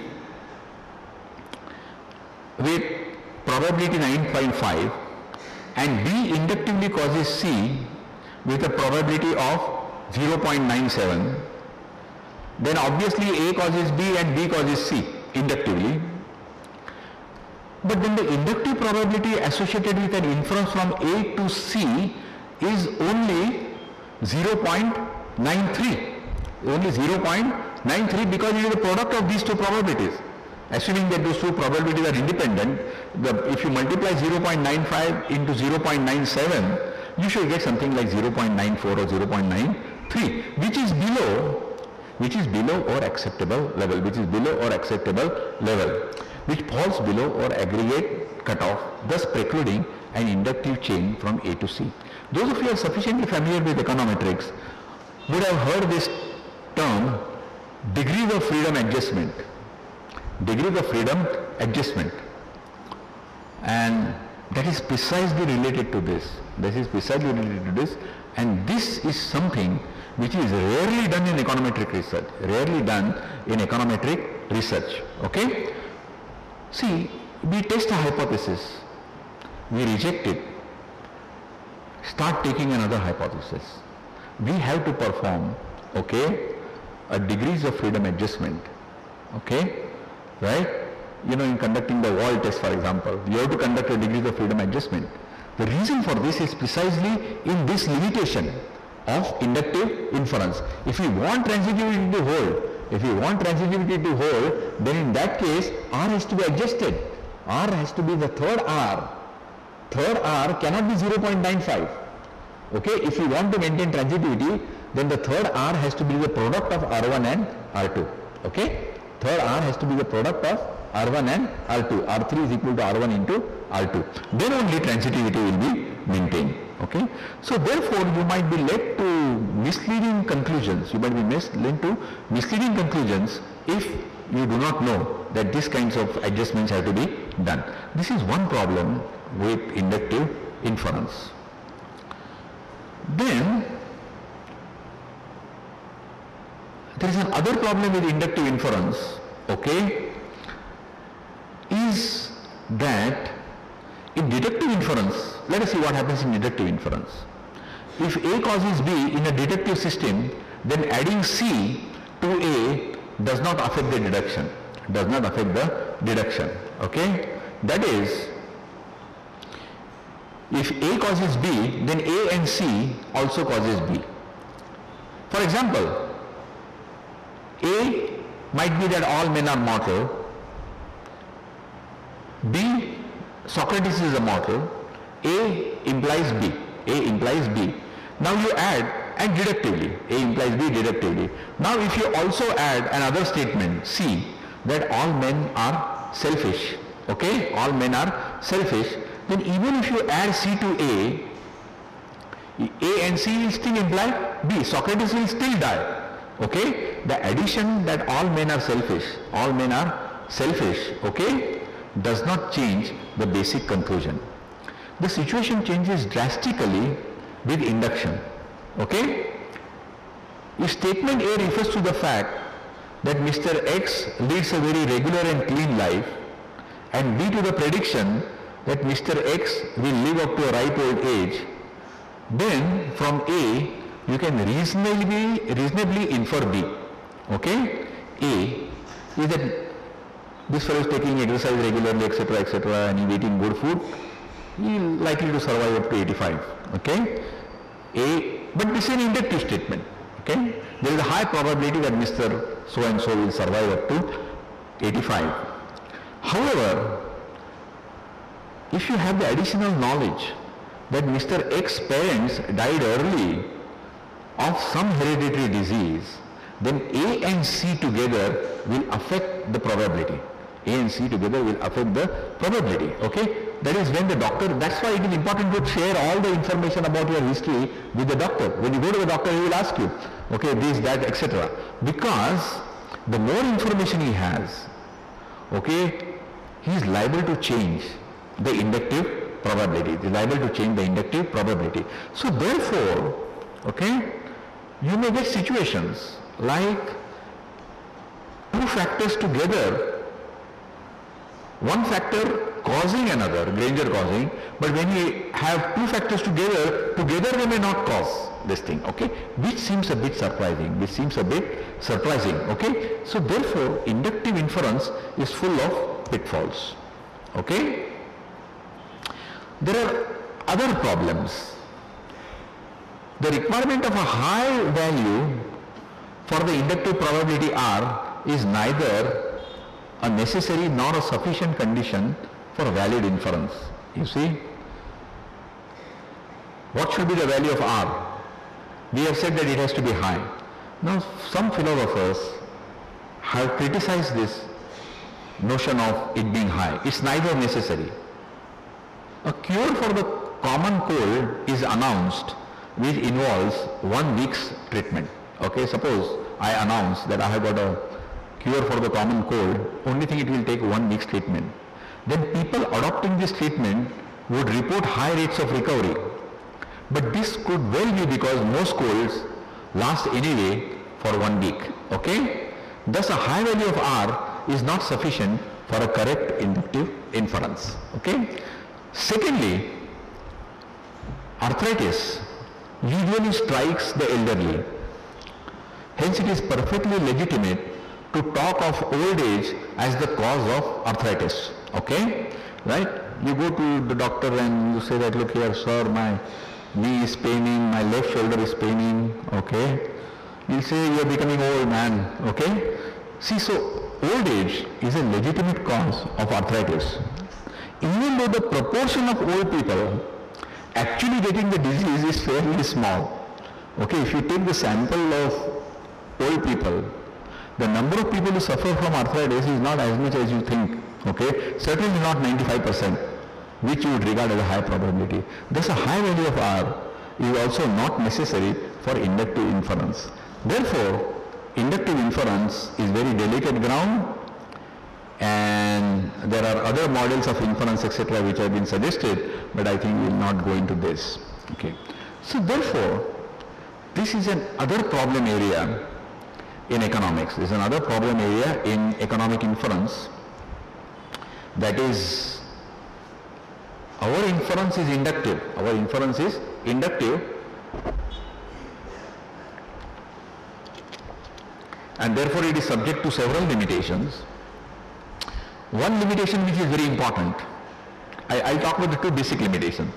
One limitation which is very important is this, about adjustment to the degrees of freedom, okay, in making these kinds of transitive statements. That is one thing.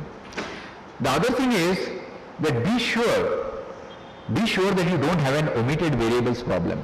Be sure that you don't have omitted variables problem. Try to see that all the variables have been accounted for.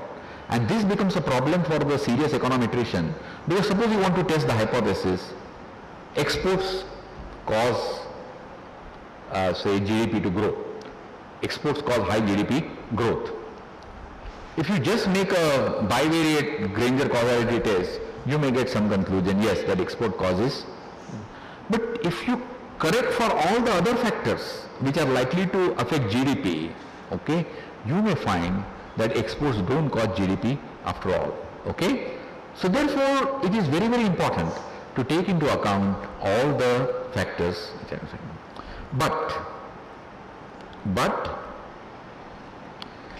the more factors you take, the less are the degrees of freedom that you get. Okay?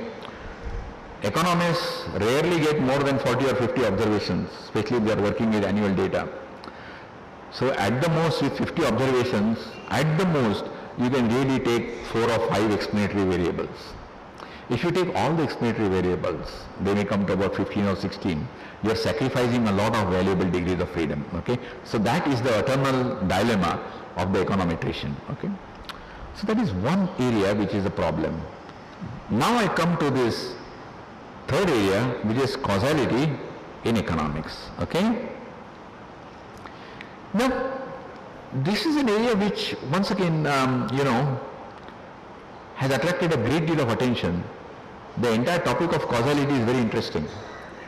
You see, I had the good fortune when I was very young, to meet the famous physicist Sudarshan, okay, when I was at Austin, Texas, okay, and he was a delightful man, and he had written a small monograph on causality in physics, okay, which he gave me as a present, and I read that, and that stimulated my interest in this entire concept of causality. I did not know that the causality in physics had undergone so many distinct changes, okay. At one time, the influence of Kant on physics was very strong, okay. So all physical laws were not considered scientific unless they satisfied the causality principle, okay. For some reasons, which he refused to elaborate, Bertrand Russell was very much against the idea of causality, in the natural sciences and in his Principia Mathematica. Those of you who have had the patience to read that 1,400 pages volume, okay, you see, I think it's the most unreadable book that I claim to have read. Okay. So it is the jokes apart. Okay, if you see that book, okay, somewhere there it is mentioned in one of those 1,400 that the word causality should be banned from the scientific lexicon. Okay. Now this kind of thinking got reinforced after the quantum mechanics revolution. The quantum mechanics revolution of Schrödinger and Heisenberg and others, okay, brought out that the uncertainty principle of Heisenberg, you see, in quantum physics, really put a big question mark on the notion of causality in economics. But in the famous Einstein-Podolsky-Rosen experiment, to which I was referring during tea time to some of the students, okay, in the so-called EPR experiment, which is Einstein, Podolsky and Rosen, okay, which is published as a three-page piece, you see, in the American Physicist, okay, of 1936 or 1937, okay.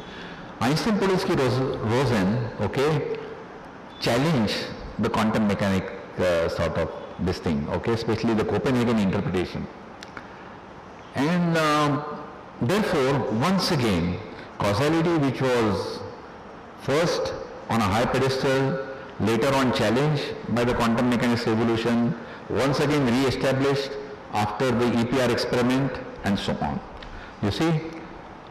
So therefore, the concept of causality in physics has undergone a lot of sort of vicissitudes. Okay? Coming to causality in economics, okay, and generally social sciences,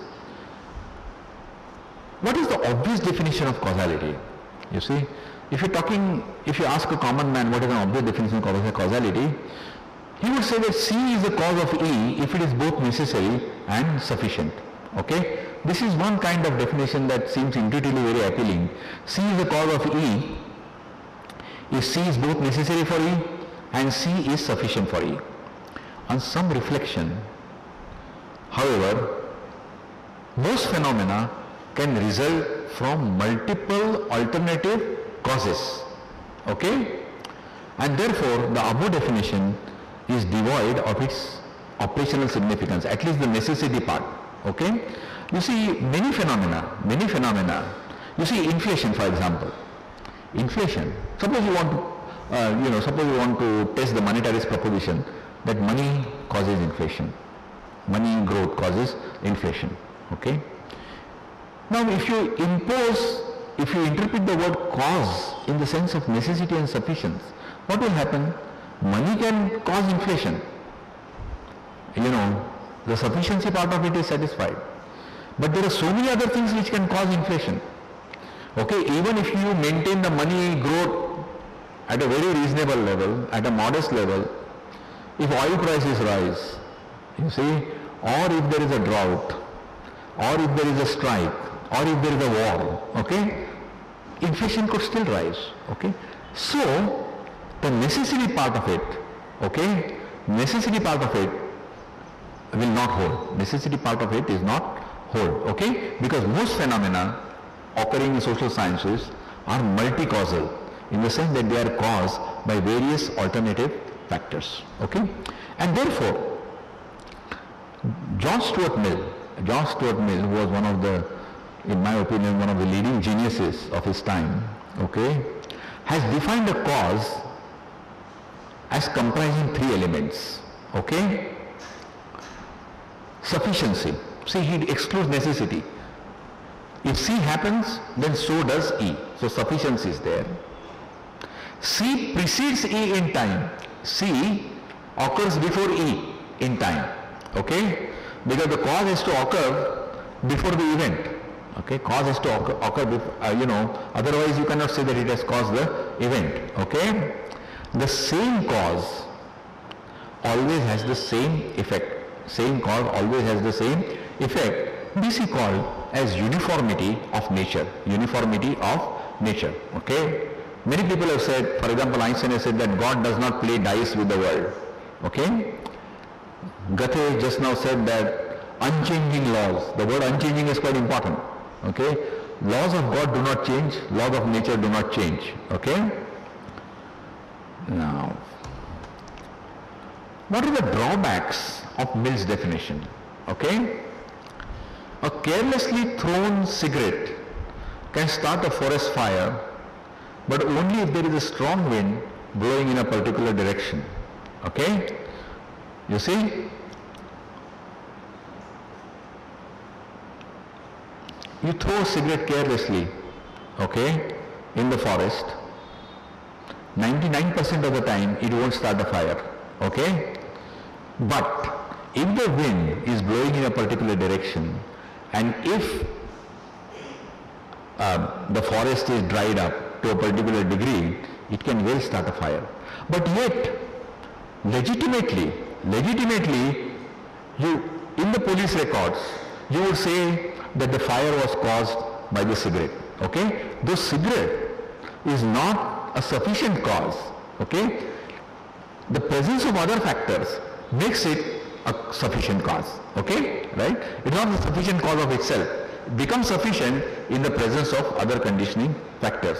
Smoking itself may not cause a heart attack, but smoking combined with poor environmental conditions, you see, too much sedentary habits, okay, hereditary factors, etc., might cause heart attacks or cancer. Uniformity. It is conceivable that causal patterns may change within a very short period. I personally had this experience. I have, as somebody who has had a cardiac problem, okay, I've been on a particular drug for a very long time, okay, for something like 15 years, I've been taking a particular drug. Suddenly one day I found, okay, that it was producing, a lot of allergic reactions. So I went to the doctor and he asked me, what is this, what are the drugs you're taking this? This is the drug that you're taking. Oh, that must have caused the allergy. I told him, doctor, I've been taking it for the last 15 years. He said that this drug can cause an allergy all of a sudden, okay? So that the uniformity in nature, a drug may reduce the pain of a headache at one time, but not another one, even though the other external conditions have not changed, okay? So even though you are on the same medication for years together, suddenly one day it may produce some adverse reaction. So uniformity of nature is also not a very sound principle. Temporal precedence, okay? Expectations or fear of future events can trigger current behavior, okay? The Nazi persecution of Jews, actual Nazi persecution of Jews did not start till 1936, okay? But the Nazi exodus from Nazi Germany, okay, the Jewish exodus from Nazi Germany started way before 36, okay? In some cases, even people like Einstein, for example. Einstein migrated to the United States somewhere in 1930 or 31, okay? So well before the event, still you will say that it was Nazi persecution which was the cause of the Jewish exodus, okay? Now, two notions of causality seem to be dominant in the literature.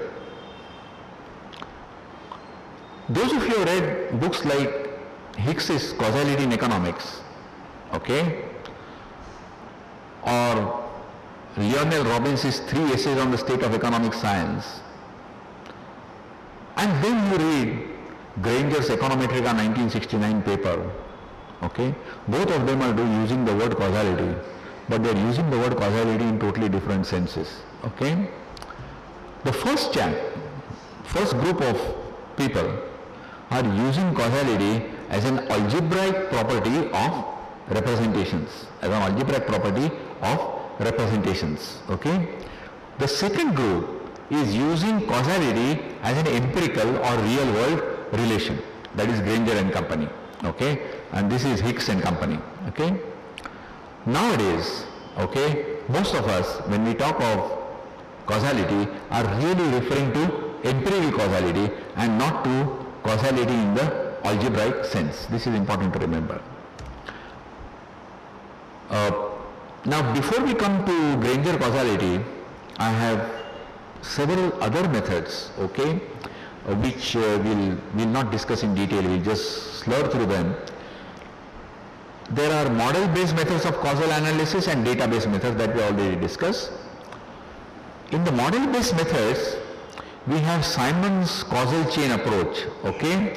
Simon's causal chain approach, Simon's causal ordering approach, Strauss and Wald's causal chain approach, and then the informational approach of Leroy. And I should add Kolmogorov here. Okay, in the last, okay? So these are three views which are based on models, That means causality is postulated in the model itself. Database methods, the two most prominent are the Weiner-Granger causality and the graph theoretic method. Now, most of us are familiar with the Weiner-Granger causality, and the graph theoretic method I was proposing to give in my earlier version. When I was going to speak on causality theory, I was going to talk on the graph theoretic method, but then that would be sort of somewhat mathematical, okay? I'm not going to cover this for lack of time, okay? This is quite difficult, but I'll just leave this slide on, okay? Keynes also had some contribution to causality. He calls it causa cognoscendi. Like all intellectuals, Keynes was very fond of using Latin terms, okay? But that is not what I want to talk about. I want to talk about the fact that, in a sense, Keynes was a brilliant combination of many different things, okay? You see, and there are at least four aspects to him. We know him as a brilliant theoretician, brilliant economic theoretician, okay? From general theory, treatise on money and so on, okay? That is one aspect. Second aspect, which people may not know much, okay? There is a very strong practical side to him, okay?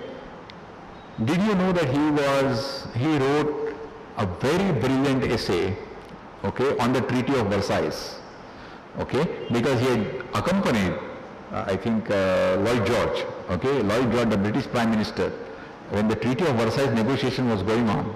It took place in a railway carriage, okay? It took place in a railway carriage, and the French side was represented by Clemenceau and so on, okay?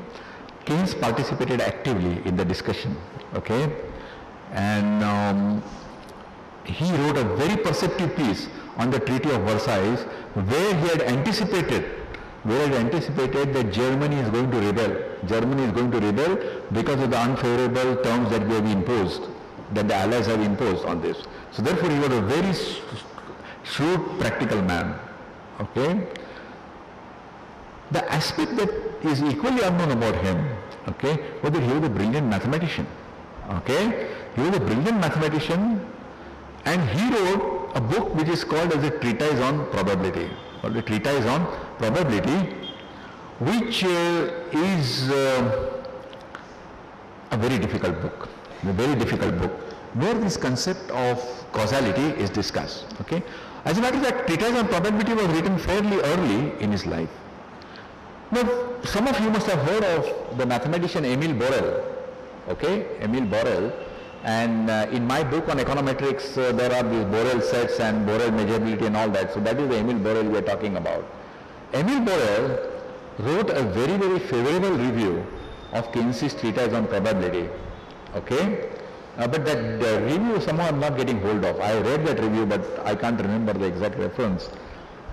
Now, and then he makes this comment that I wish, instead of dabbling in economics, Keynes had stuck to mathematics, okay? His contributions would have been far more enlightening, okay? And this is somewhere in 1924 or so, okay? So Keynes was a brilliant mathematician too, okay? I'm not discussing these details, okay? Now, Weiner-Granger causality I'll spend a couple of minutes on, okay? This is a concept of causality most familiar to econometricians, and all of us have used this concept at some time or the other in our lives, okay? There are two basic ingredients to this concept. First is, causality is being interpreted in one of its weakest senses as predictability. You see, predictability is different technically from causality, okay? Because if A is able to predict B reasonably well, can we say that A is the cause of B, right? If A can predict B reasonably well, can we say that A is the cause of B, okay? Secondly, but this is the definition, this is the base of the definition. Secondly, it assumes, less controversially, that cause precedes effect in time. Cause precedes effect in time. Using these two concepts, Granger defines X as the cause of Y. X as the cause of Y, if, very simply put, X is the cause of Y, if we can make better predictions of Y by using the information contained in X. By using the information contained in X. Suppose you want to make a prediction of inflation. If you look at all the past data on inflation, and you try to make a prediction via an ARMA model, you will get certain predictions. Okay. Now, suppose you record those predictions. Now, instead of predicting it purely on the past of Y, you also use, say, money supply. So you use both past values of Y as well as X, say, which is money supply. And you find that you are able to make better predictions in a statistically significant sense. Then you can say that X causes Y. But really, what you are saying is, with X you can make better predictions of Y, right? What is dangerous is that Granger causality is often used as the basis for policy, okay? You're only, say for example, when you get exports Granger causing GDP, 99.5% of the people who have uncovered this relationship will therefore advocate that in order to promote growth, you should encourage exports. Strictly speaking, it's not true. Okay? Exports are not causing GDP in that sense. Okay? Exports are only enabling you to predict GDP in a better way. Okay? So therefore, in a way, Granger causality is being used in a rather unimaginative way. Okay? Once again, predictability is understood in the sense of minimum square. Only linear forecasts are concerned.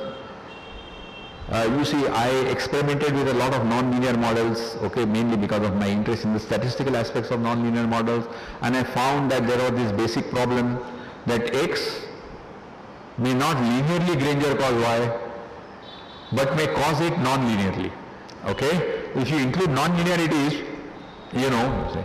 Therefore, for example, in one of my papers, I said that foreign exchange markets, okay, foreign exchange markets are not efficient. Why? Because if you use past information in a non-linear manner, okay, you can make better predictions. Okay, so therefore, okay, market prices are not reflecting all the necessary information. Okay, only when you use it linearly, are you getting this non-predictability result. Okay. There are problems. One has to distinguish between causality and exogenity, causality and co-integration, causality and policy instruments. Now each of this is a theme of itself and is not developed here. Now this last topic I am not discussing because of lack of time, and I am very keen to have some time for questions. Okay, some time for questions. Once again I have to request either Jyoti or Rajas or somebody to just come here and help me tackle the questions. Okay.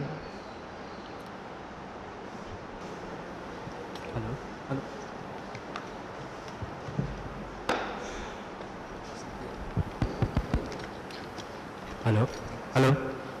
Can you stand? Sir, my question in context of Indian economy, that's why not Indian economy practice the capital account full convertibility? That's it. Hello? Sir, not audible. Sir, my question is in context of Indian economy, that's why not Indian economy follow the full capital account convertibility rather than partially it follow the partial capital account convertibility? No, have you? We are not able to hear your question clearly. Okay. So can you just break it up simply? Sir, my question is that's why not Indian economy follow the full capital account convertibility rather than it follows the partial capital account convertibility?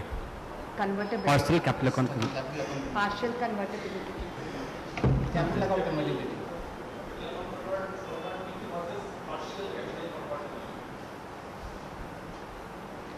Yeah, sorry, what? Can you repeat it, Shantanu? We can't get it.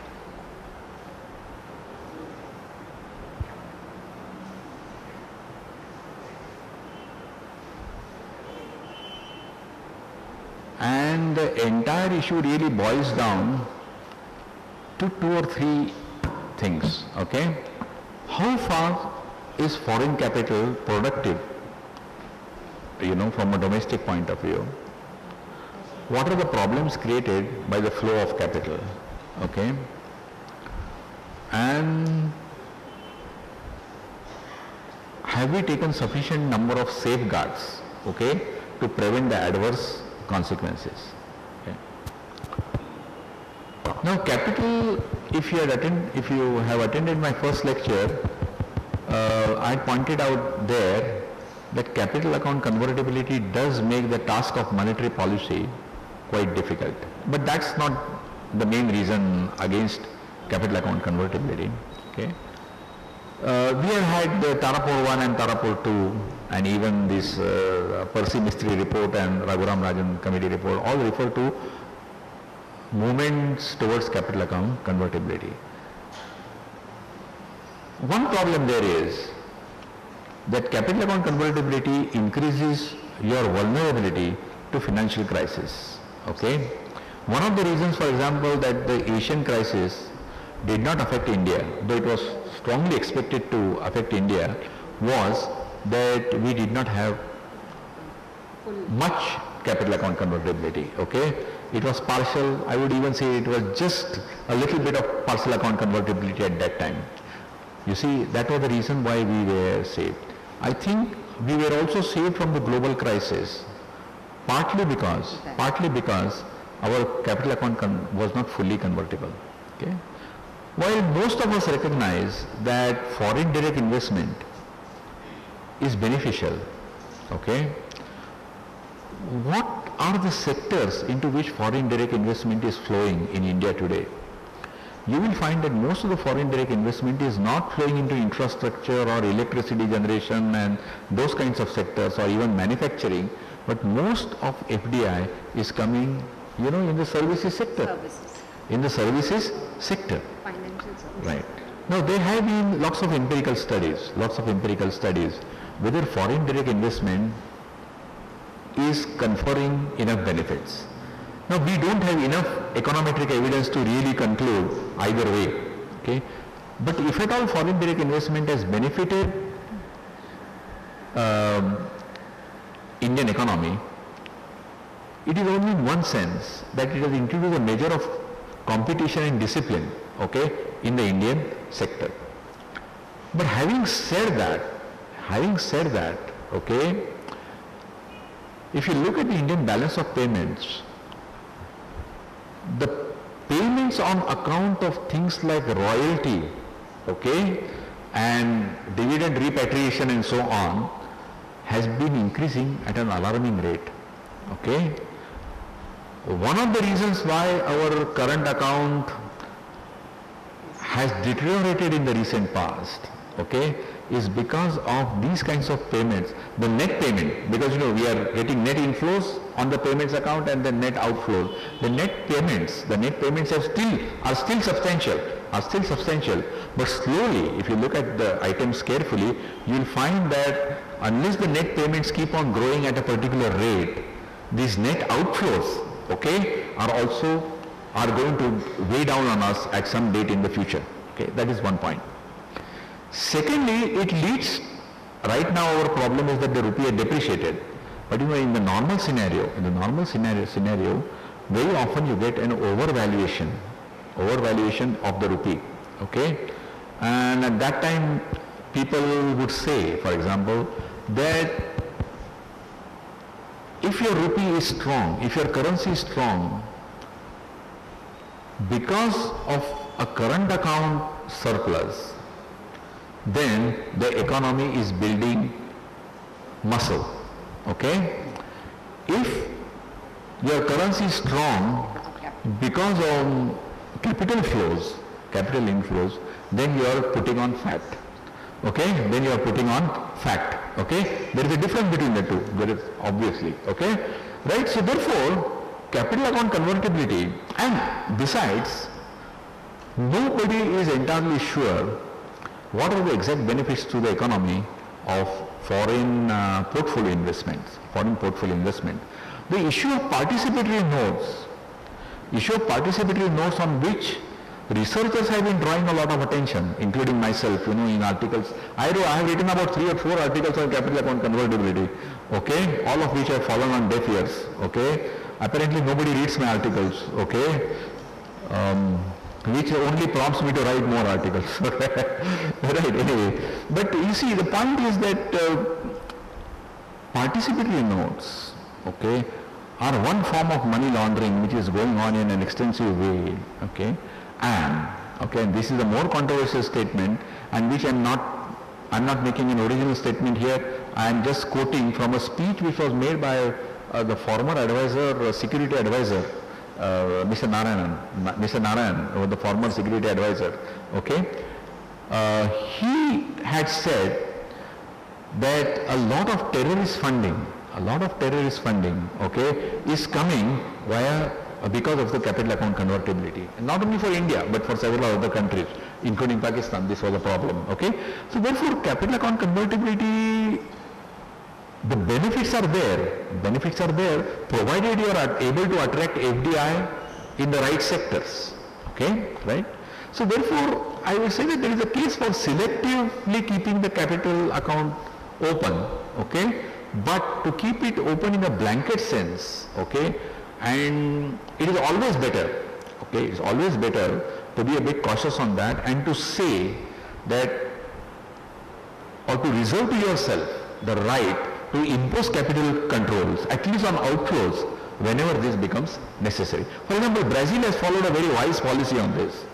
You see, now they actually tax inflows into Brazil. Okay, I think this was a 2009 or 10 development. Okay, right. So I think that is a limited answer to that. Okay, right.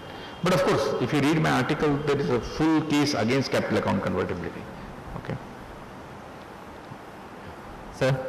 So my question is, how the quantitative easing as a tool of monetary policy helps the UK, US and the Euro countries during the financial crisis period? Quantitative easing due to monetary policy. Mm-hmm. Quantitative easing due to monetary policy, yeah. Go ahead. What are you wanting to know out of that? So how the quantitative easing as a tool of monetary policy helps the UK, US and Euro countries during the financial crisis period? How did quantitative easing help? Yeah, I think this answer I already gave yesterday, but I don't mind repeating it.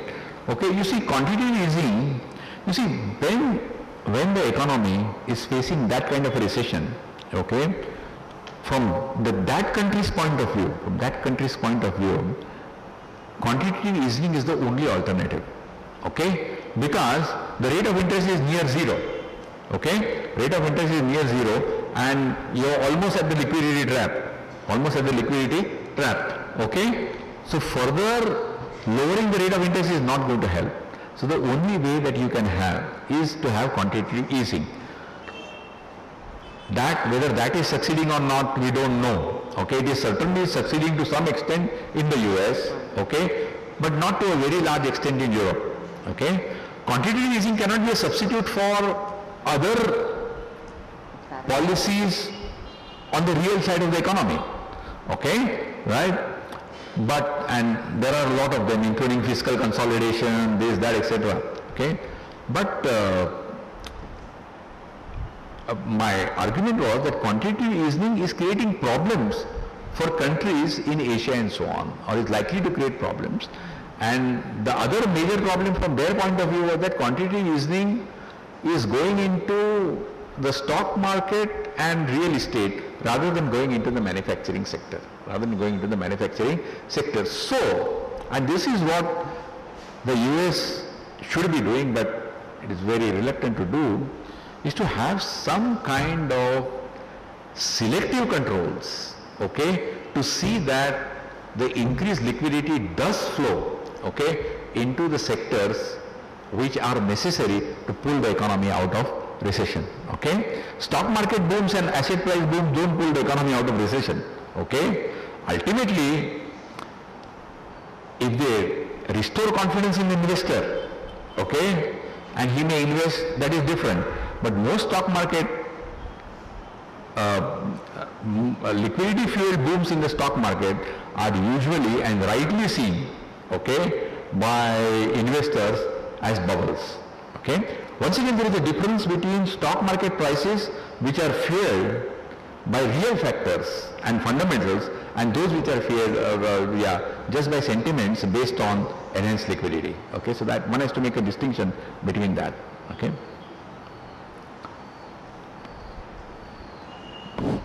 Yes. Hello. Hello. Just 1 minute. Yeah. Come. Can you speak loud? Yeah.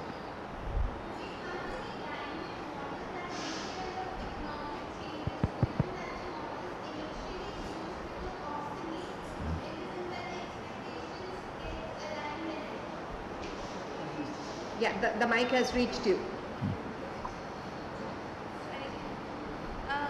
My question is, do we have... Yeah.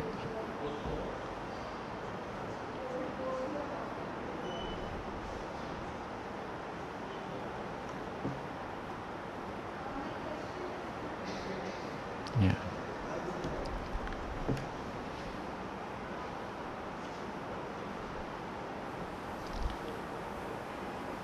Yeah. Okay.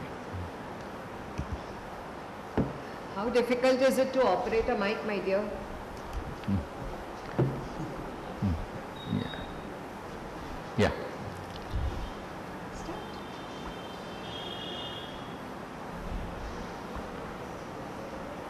Somebody might have a loud voice, so you can. Hello? Good. My question is, do we have any dynamic model that take care of economic changes, given that the models initially used become obsolete in the sense that the expectations get aligned whenever previously applied model is used to rectify current economic problems, setting ground for the paradigm? Any models which can be scientifically used. Yeah. You see, that is a good question in this sense that, you see, what happens is most policy making bodies have their own models, okay, for example, the Reserve Bank of India also has some model to forecast the liquidity and so on, and from which to base policy. You see, the Planning Commission apparently also has a model, okay, which is sometimes comes out in the technical appendix to the plans and so on. Now, yeah, draft plans. Now, well, you see, the models have an inbuilt correction mechanism. You see, the main thing is that when the models are being used for policy, the parameters, okay, might evolve over time. And therefore, what is usually done in most models of this kind is that parameters are changed gradually depending upon the observed errors of the model. Okay?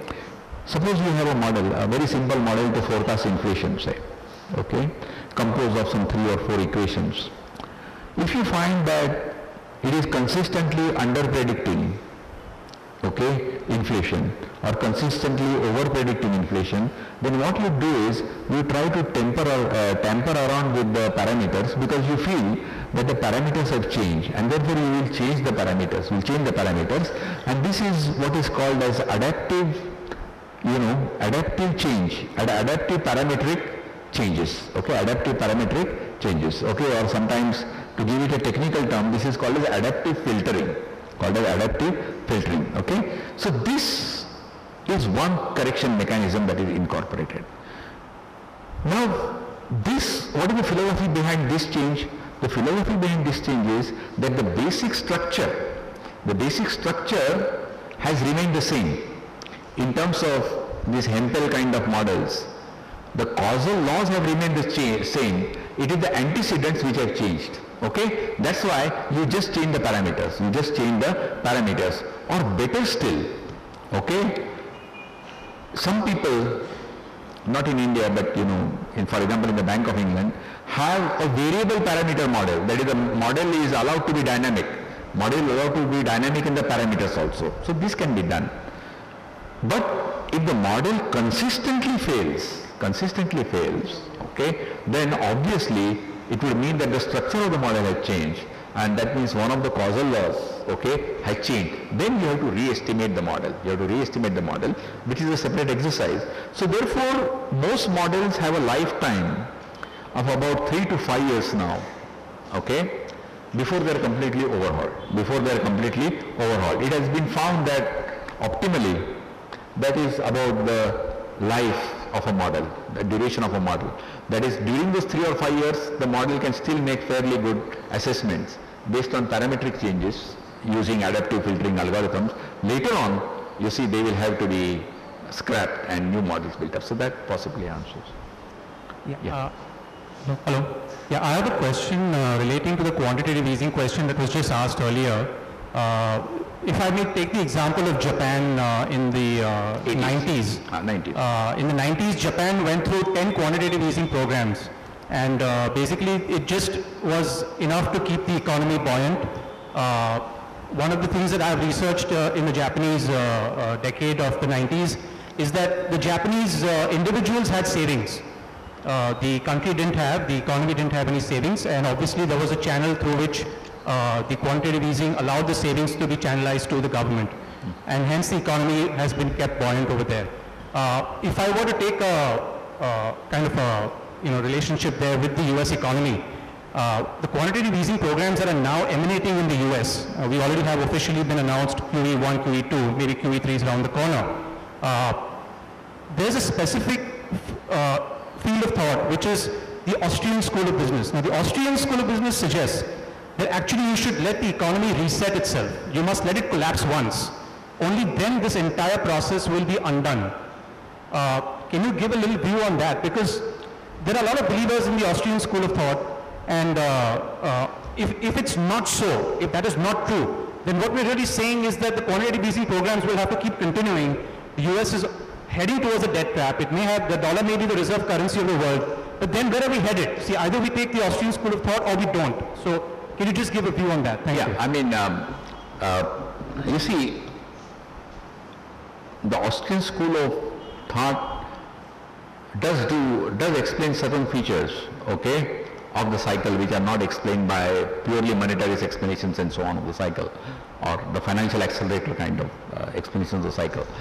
But you see, this process of creative destruction, okay, that the Austrians talk about, okay, and which Hayek talked about in a very big way for the Great Depression and so on, okay, I think is very difficult to implement in practice, extremely difficult to implement in practice, okay, because this involves a shift of labor, okay, from the industries which you are going to allow to collapse, okay. You see, I mean, you will get certain shades of opinion even today, okay, in the United States and so on, which are heavily drawing on Hayek and so on, where, they make this point that don't bail out these industries, okay, let them collapse, they have been inefficient, but the problem really is, okay, that Schumpeter's or the hierarchy process. Schumpeter also talked about creative destruction, as you know, in the 1912 book. Okay, the process of creative destruction is full of social cause, okay, right? And I think would be very, very difficult to implement in a country like India. That's one thing. Secondly, even as a logical thing, okay, when would creative destruction be justified? Creative destruction would be justified when the change in the demand for commodities, you see, there has been a structural change in the demand for commodities, okay, or there has been a structural technological change which has really rendered these industries obsolete from the economist's point of view, okay. But where the causes, okay, where the causes are not really, you see, I don't think, I mean, with all due respect to the hierarchy position, that I don't believe that the causes of the US cycle are real, okay? You see, the real business cycle school, okay, which is a sort of proboscis of the new classical school, okay, is entirely misplaced in their emphasis on real factors in the business cycle, at least so far as the current global crisis, which is clearly and unequivocally a financial crisis, okay. Then in that case, why impose the cost of adjustment on manufacturing units which have had nothing to do with the crisis, okay? In the Hayekian system, in the Hayekian Austrian school, these were the industries which were creating structural bottlenecks, okay? These were the industries for which demand was falling, or these were the industries in which technology was lagging. That's why they needed to be phased out, and that's why they are rightly destroyed in the process of creation. But this is, I think, an inappropriate medicine in the current US context, where the cause of the disease is definitely financial exuberance, comes from the financial side, okay? So I may say, I will go with you to this extent, okay, do not bail out Lehman, do not bail out Morgan, okay, do not bail out AIG, right? That position I accept, because you know they have been the culprits in this, okay? But I won't accept the position that units which are failing in the manufacturing sector through really no fault of theirs, okay, but because their loans have turned bad, simply because they have invested in the securities, okay, this company, okay. Before I give the floor to you again, I'll just add one more thing. The disturbing thing, even in the Indian context today, is that corporates are increasingly going in for paper investments, okay. Today, you will be surprised, I don't have the actual figures with me, lots of corporates have a treasury unit, okay, which invests not only in government treasuries, which would have been understandable, you have fixed income derivatives, securities and so on. There is no law which prohibits them, okay. They are suffering losses because they hold that paper, okay. So therefore, I don't think it's really a real side problem in that sense, and there is no reason to penalize the real side, okay, yeah.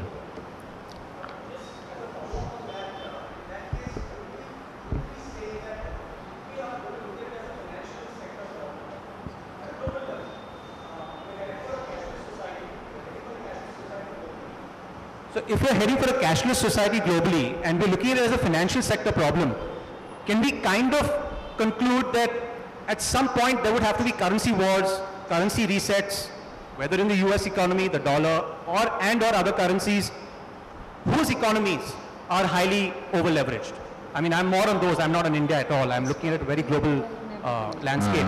So I would say that if we're not resetting the manufacturing industry, which I completely agree with you, then the only other conclusion that I personally can draw is that there would have to be currency resets somewhere. Currency wars will have to emanate. And any views on that, please? Thank you. You see, I think currency wars in a way are already occurring. Okay, already currency wars are occurring. Okay, and with the Chinese currency playing a very big role, you see, and this threat is definitely there. This threat is there, definitely there. But this threat is not serious for this reason. Okay, you see, it was serious in the 1920s and 30s with the gold standard and those things. Now you see, it is not serious for the simple reason that you have a mechanism. Okay, a global mechanism to clear this in the sense of the IMF's, what is called that, I forget the exact provision. I had it on the slides yesterday, okay, but we didn't talk about the IMF, okay. You see, what it's called, essentially, it's the exchange rate monitoring mechanism, okay, on which people like Ishwar Prasad and others have done a lot of work. Okay. So these kinds of watchdogs, can take care of any imminent currency wars. Okay, currency wars may occur for short periods, but they are not going to be a structural part of the global economy because of the IMF reforms, because greater vigilance on the part of the IMF, greater vigilance on the part of the G20.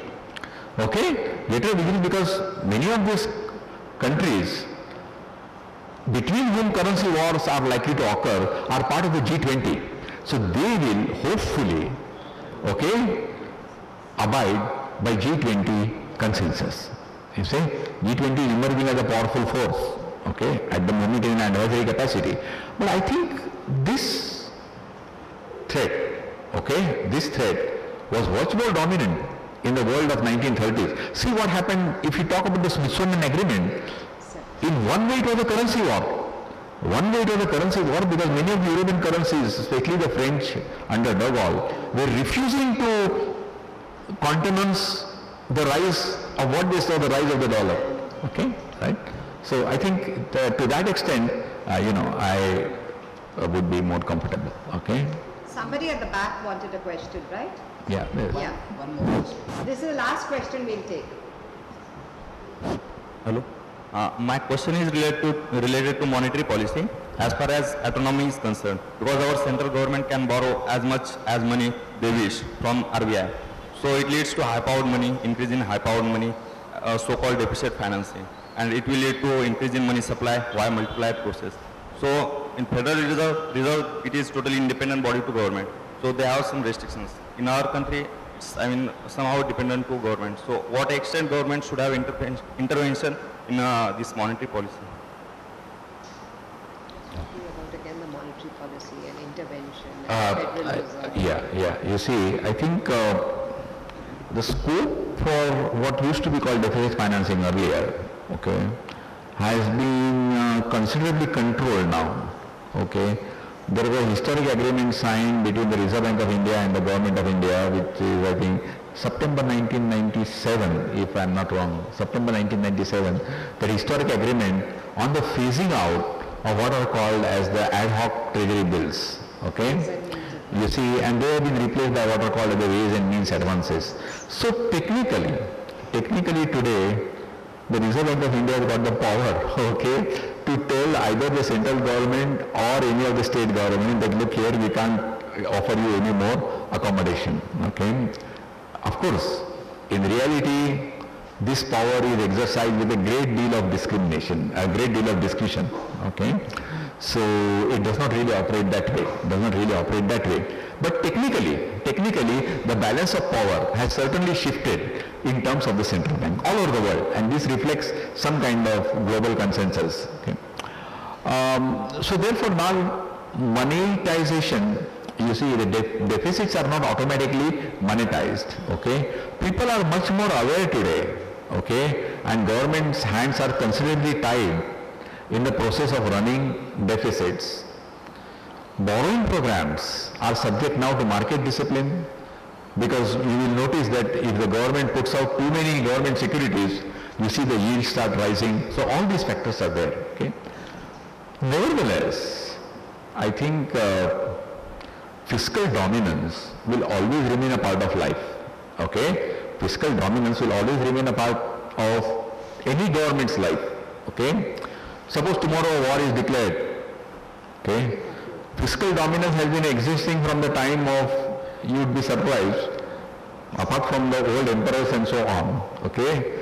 Even William Pitt, okay, William Pitt, that is 1774 or something like that, when England embarked on a war with France, okay, the monopoly, okay, of the then Bank of England was completely broken, okay?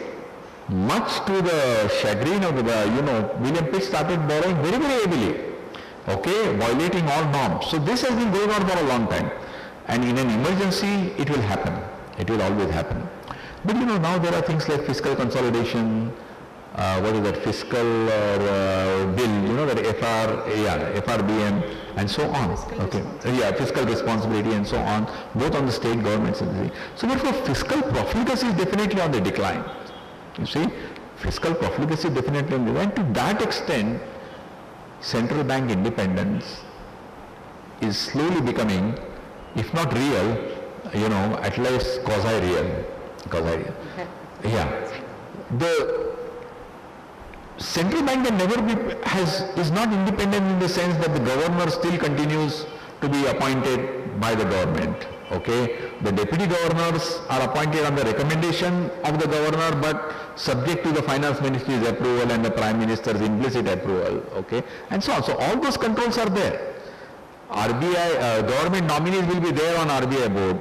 Okay, so therefore that kind of control is in a way inevitable in any kind of democratic arrangement. So central bank cannot be 100% autonomous. But what is necessary is that the day-to-day operations of the central bank, okay, should not be affected. Now, for example, it has happened in the past that the Reserve Bank of India has raised the repo rate. Simultaneously, the finance minister has made statements that banks should not raise their rates. And this creates a scissors crisis for the bank chairman because the cost of their funds have risen and they are being morally persuaded not to raise the cost of their loans. All these problems are there.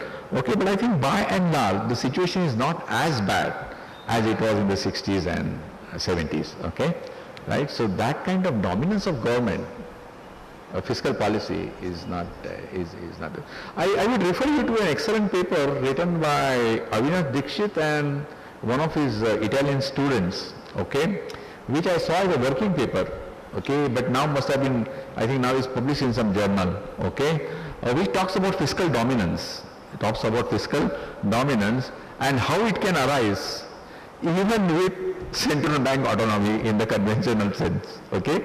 So, you can just give a Google search and download that paper, but I forget the name of the Italian the student with whom he has published that paper. Okay, but it was certainly available as I think an NDR working paper, or was it University of Princeton working paper, something. I've seen that. Okay, thank you. Okay.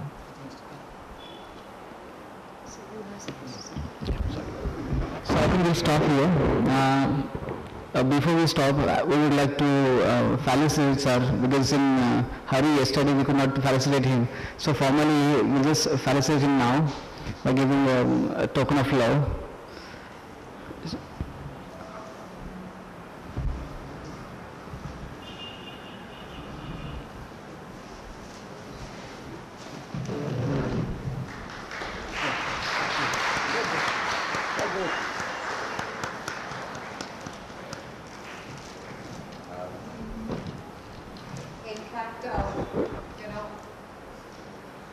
Dr. Nachane has not only been my professor, but we've decided that we are going to help take his guidance in Symbiosis School of Economics to move ahead the journey and the path that we have set out for.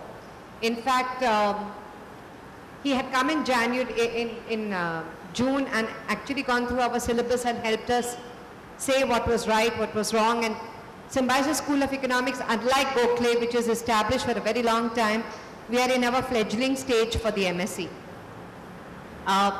It's only mentors like him and my dear friend and colleague, Dr. Rajas Parchure, with whose inputs do we able to, handhold and move ahead.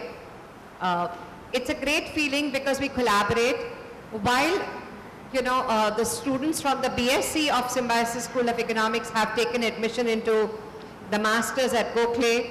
And while the masters over here will have some of the Gokhale faculty coming to teach us, and our faculty would be interacting and using the library out here.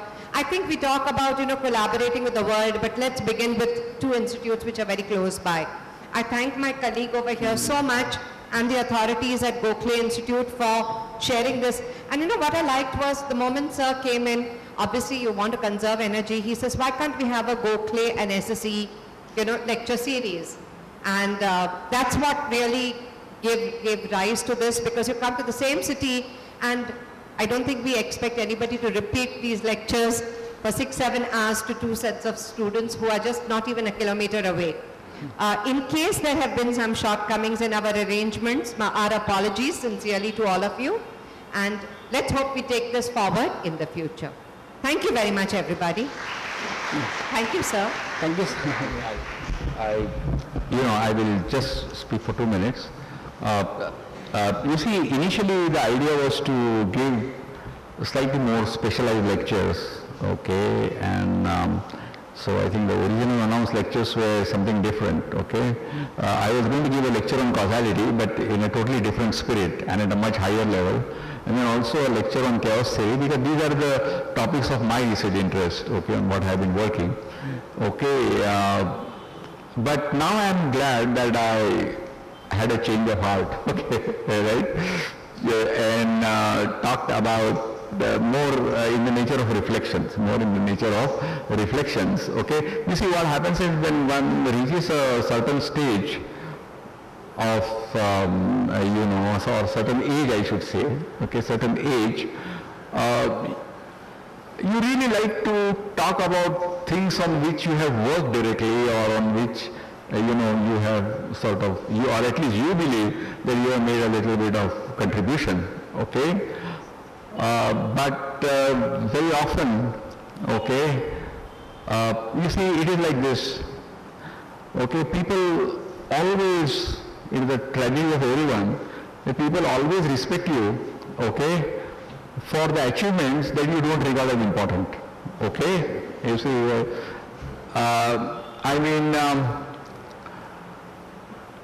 the philosopher Rousseau, okay, all of us know him for social contract. All of us know that he wrote the social contract. Actually, and this I'm sure none of you know, okay, I can be sure that nobody knows, Rousseau actually had made fundamental contributions in the sense of developing a new set of musical notations, okay, new set of musical notations, and throughout his life he believed that that was the major contribution that he had made, okay. He wrote the social contract, that monograph, social contract, was written by sitting for 3 continuous days, and was written in order to get a prize. It was submitted as a prize-giving essay, okay. He never attached much importance to it, but he was elected as a member of the French Academy of what they call as Arts and Sciences or something like that, of liberal arts, not because he had made that, he had actually submitted his notes for music, okay, as his sort of candidature for getting this thing. But he was actually given, okay, it for the social contract. And it was his, to his dying day, he said that, look here, nobody recognized my contribution to the contract. Similarly, you see, I always feel that whatever little I've done has been mainly in the area of econometric theory and the unraveling of econometric things and so on.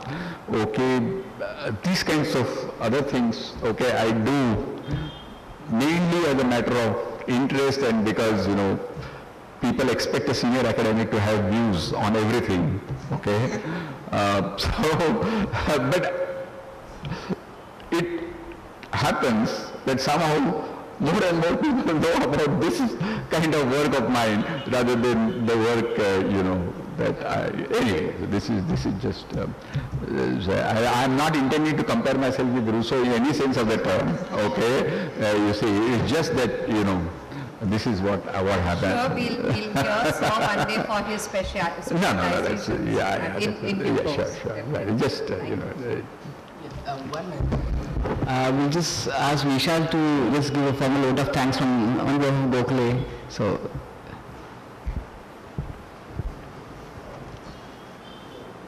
on behalf of Gokhale Institute of Politics and Economics and Symbiosis School of Economics, I would like to thank Nachane sir for giving brainstorming 3-day session. And I'm sure that these sessions help you a lot, and definitely it changed our thinking and views, because sir has given just today's lectures was a brainstorming. Means it changed our views to see the economics, and definitely it's a great opportunity to have sir here, and we are looking forward to have many sessions in coming years. Thank you, sir, and thank you, students.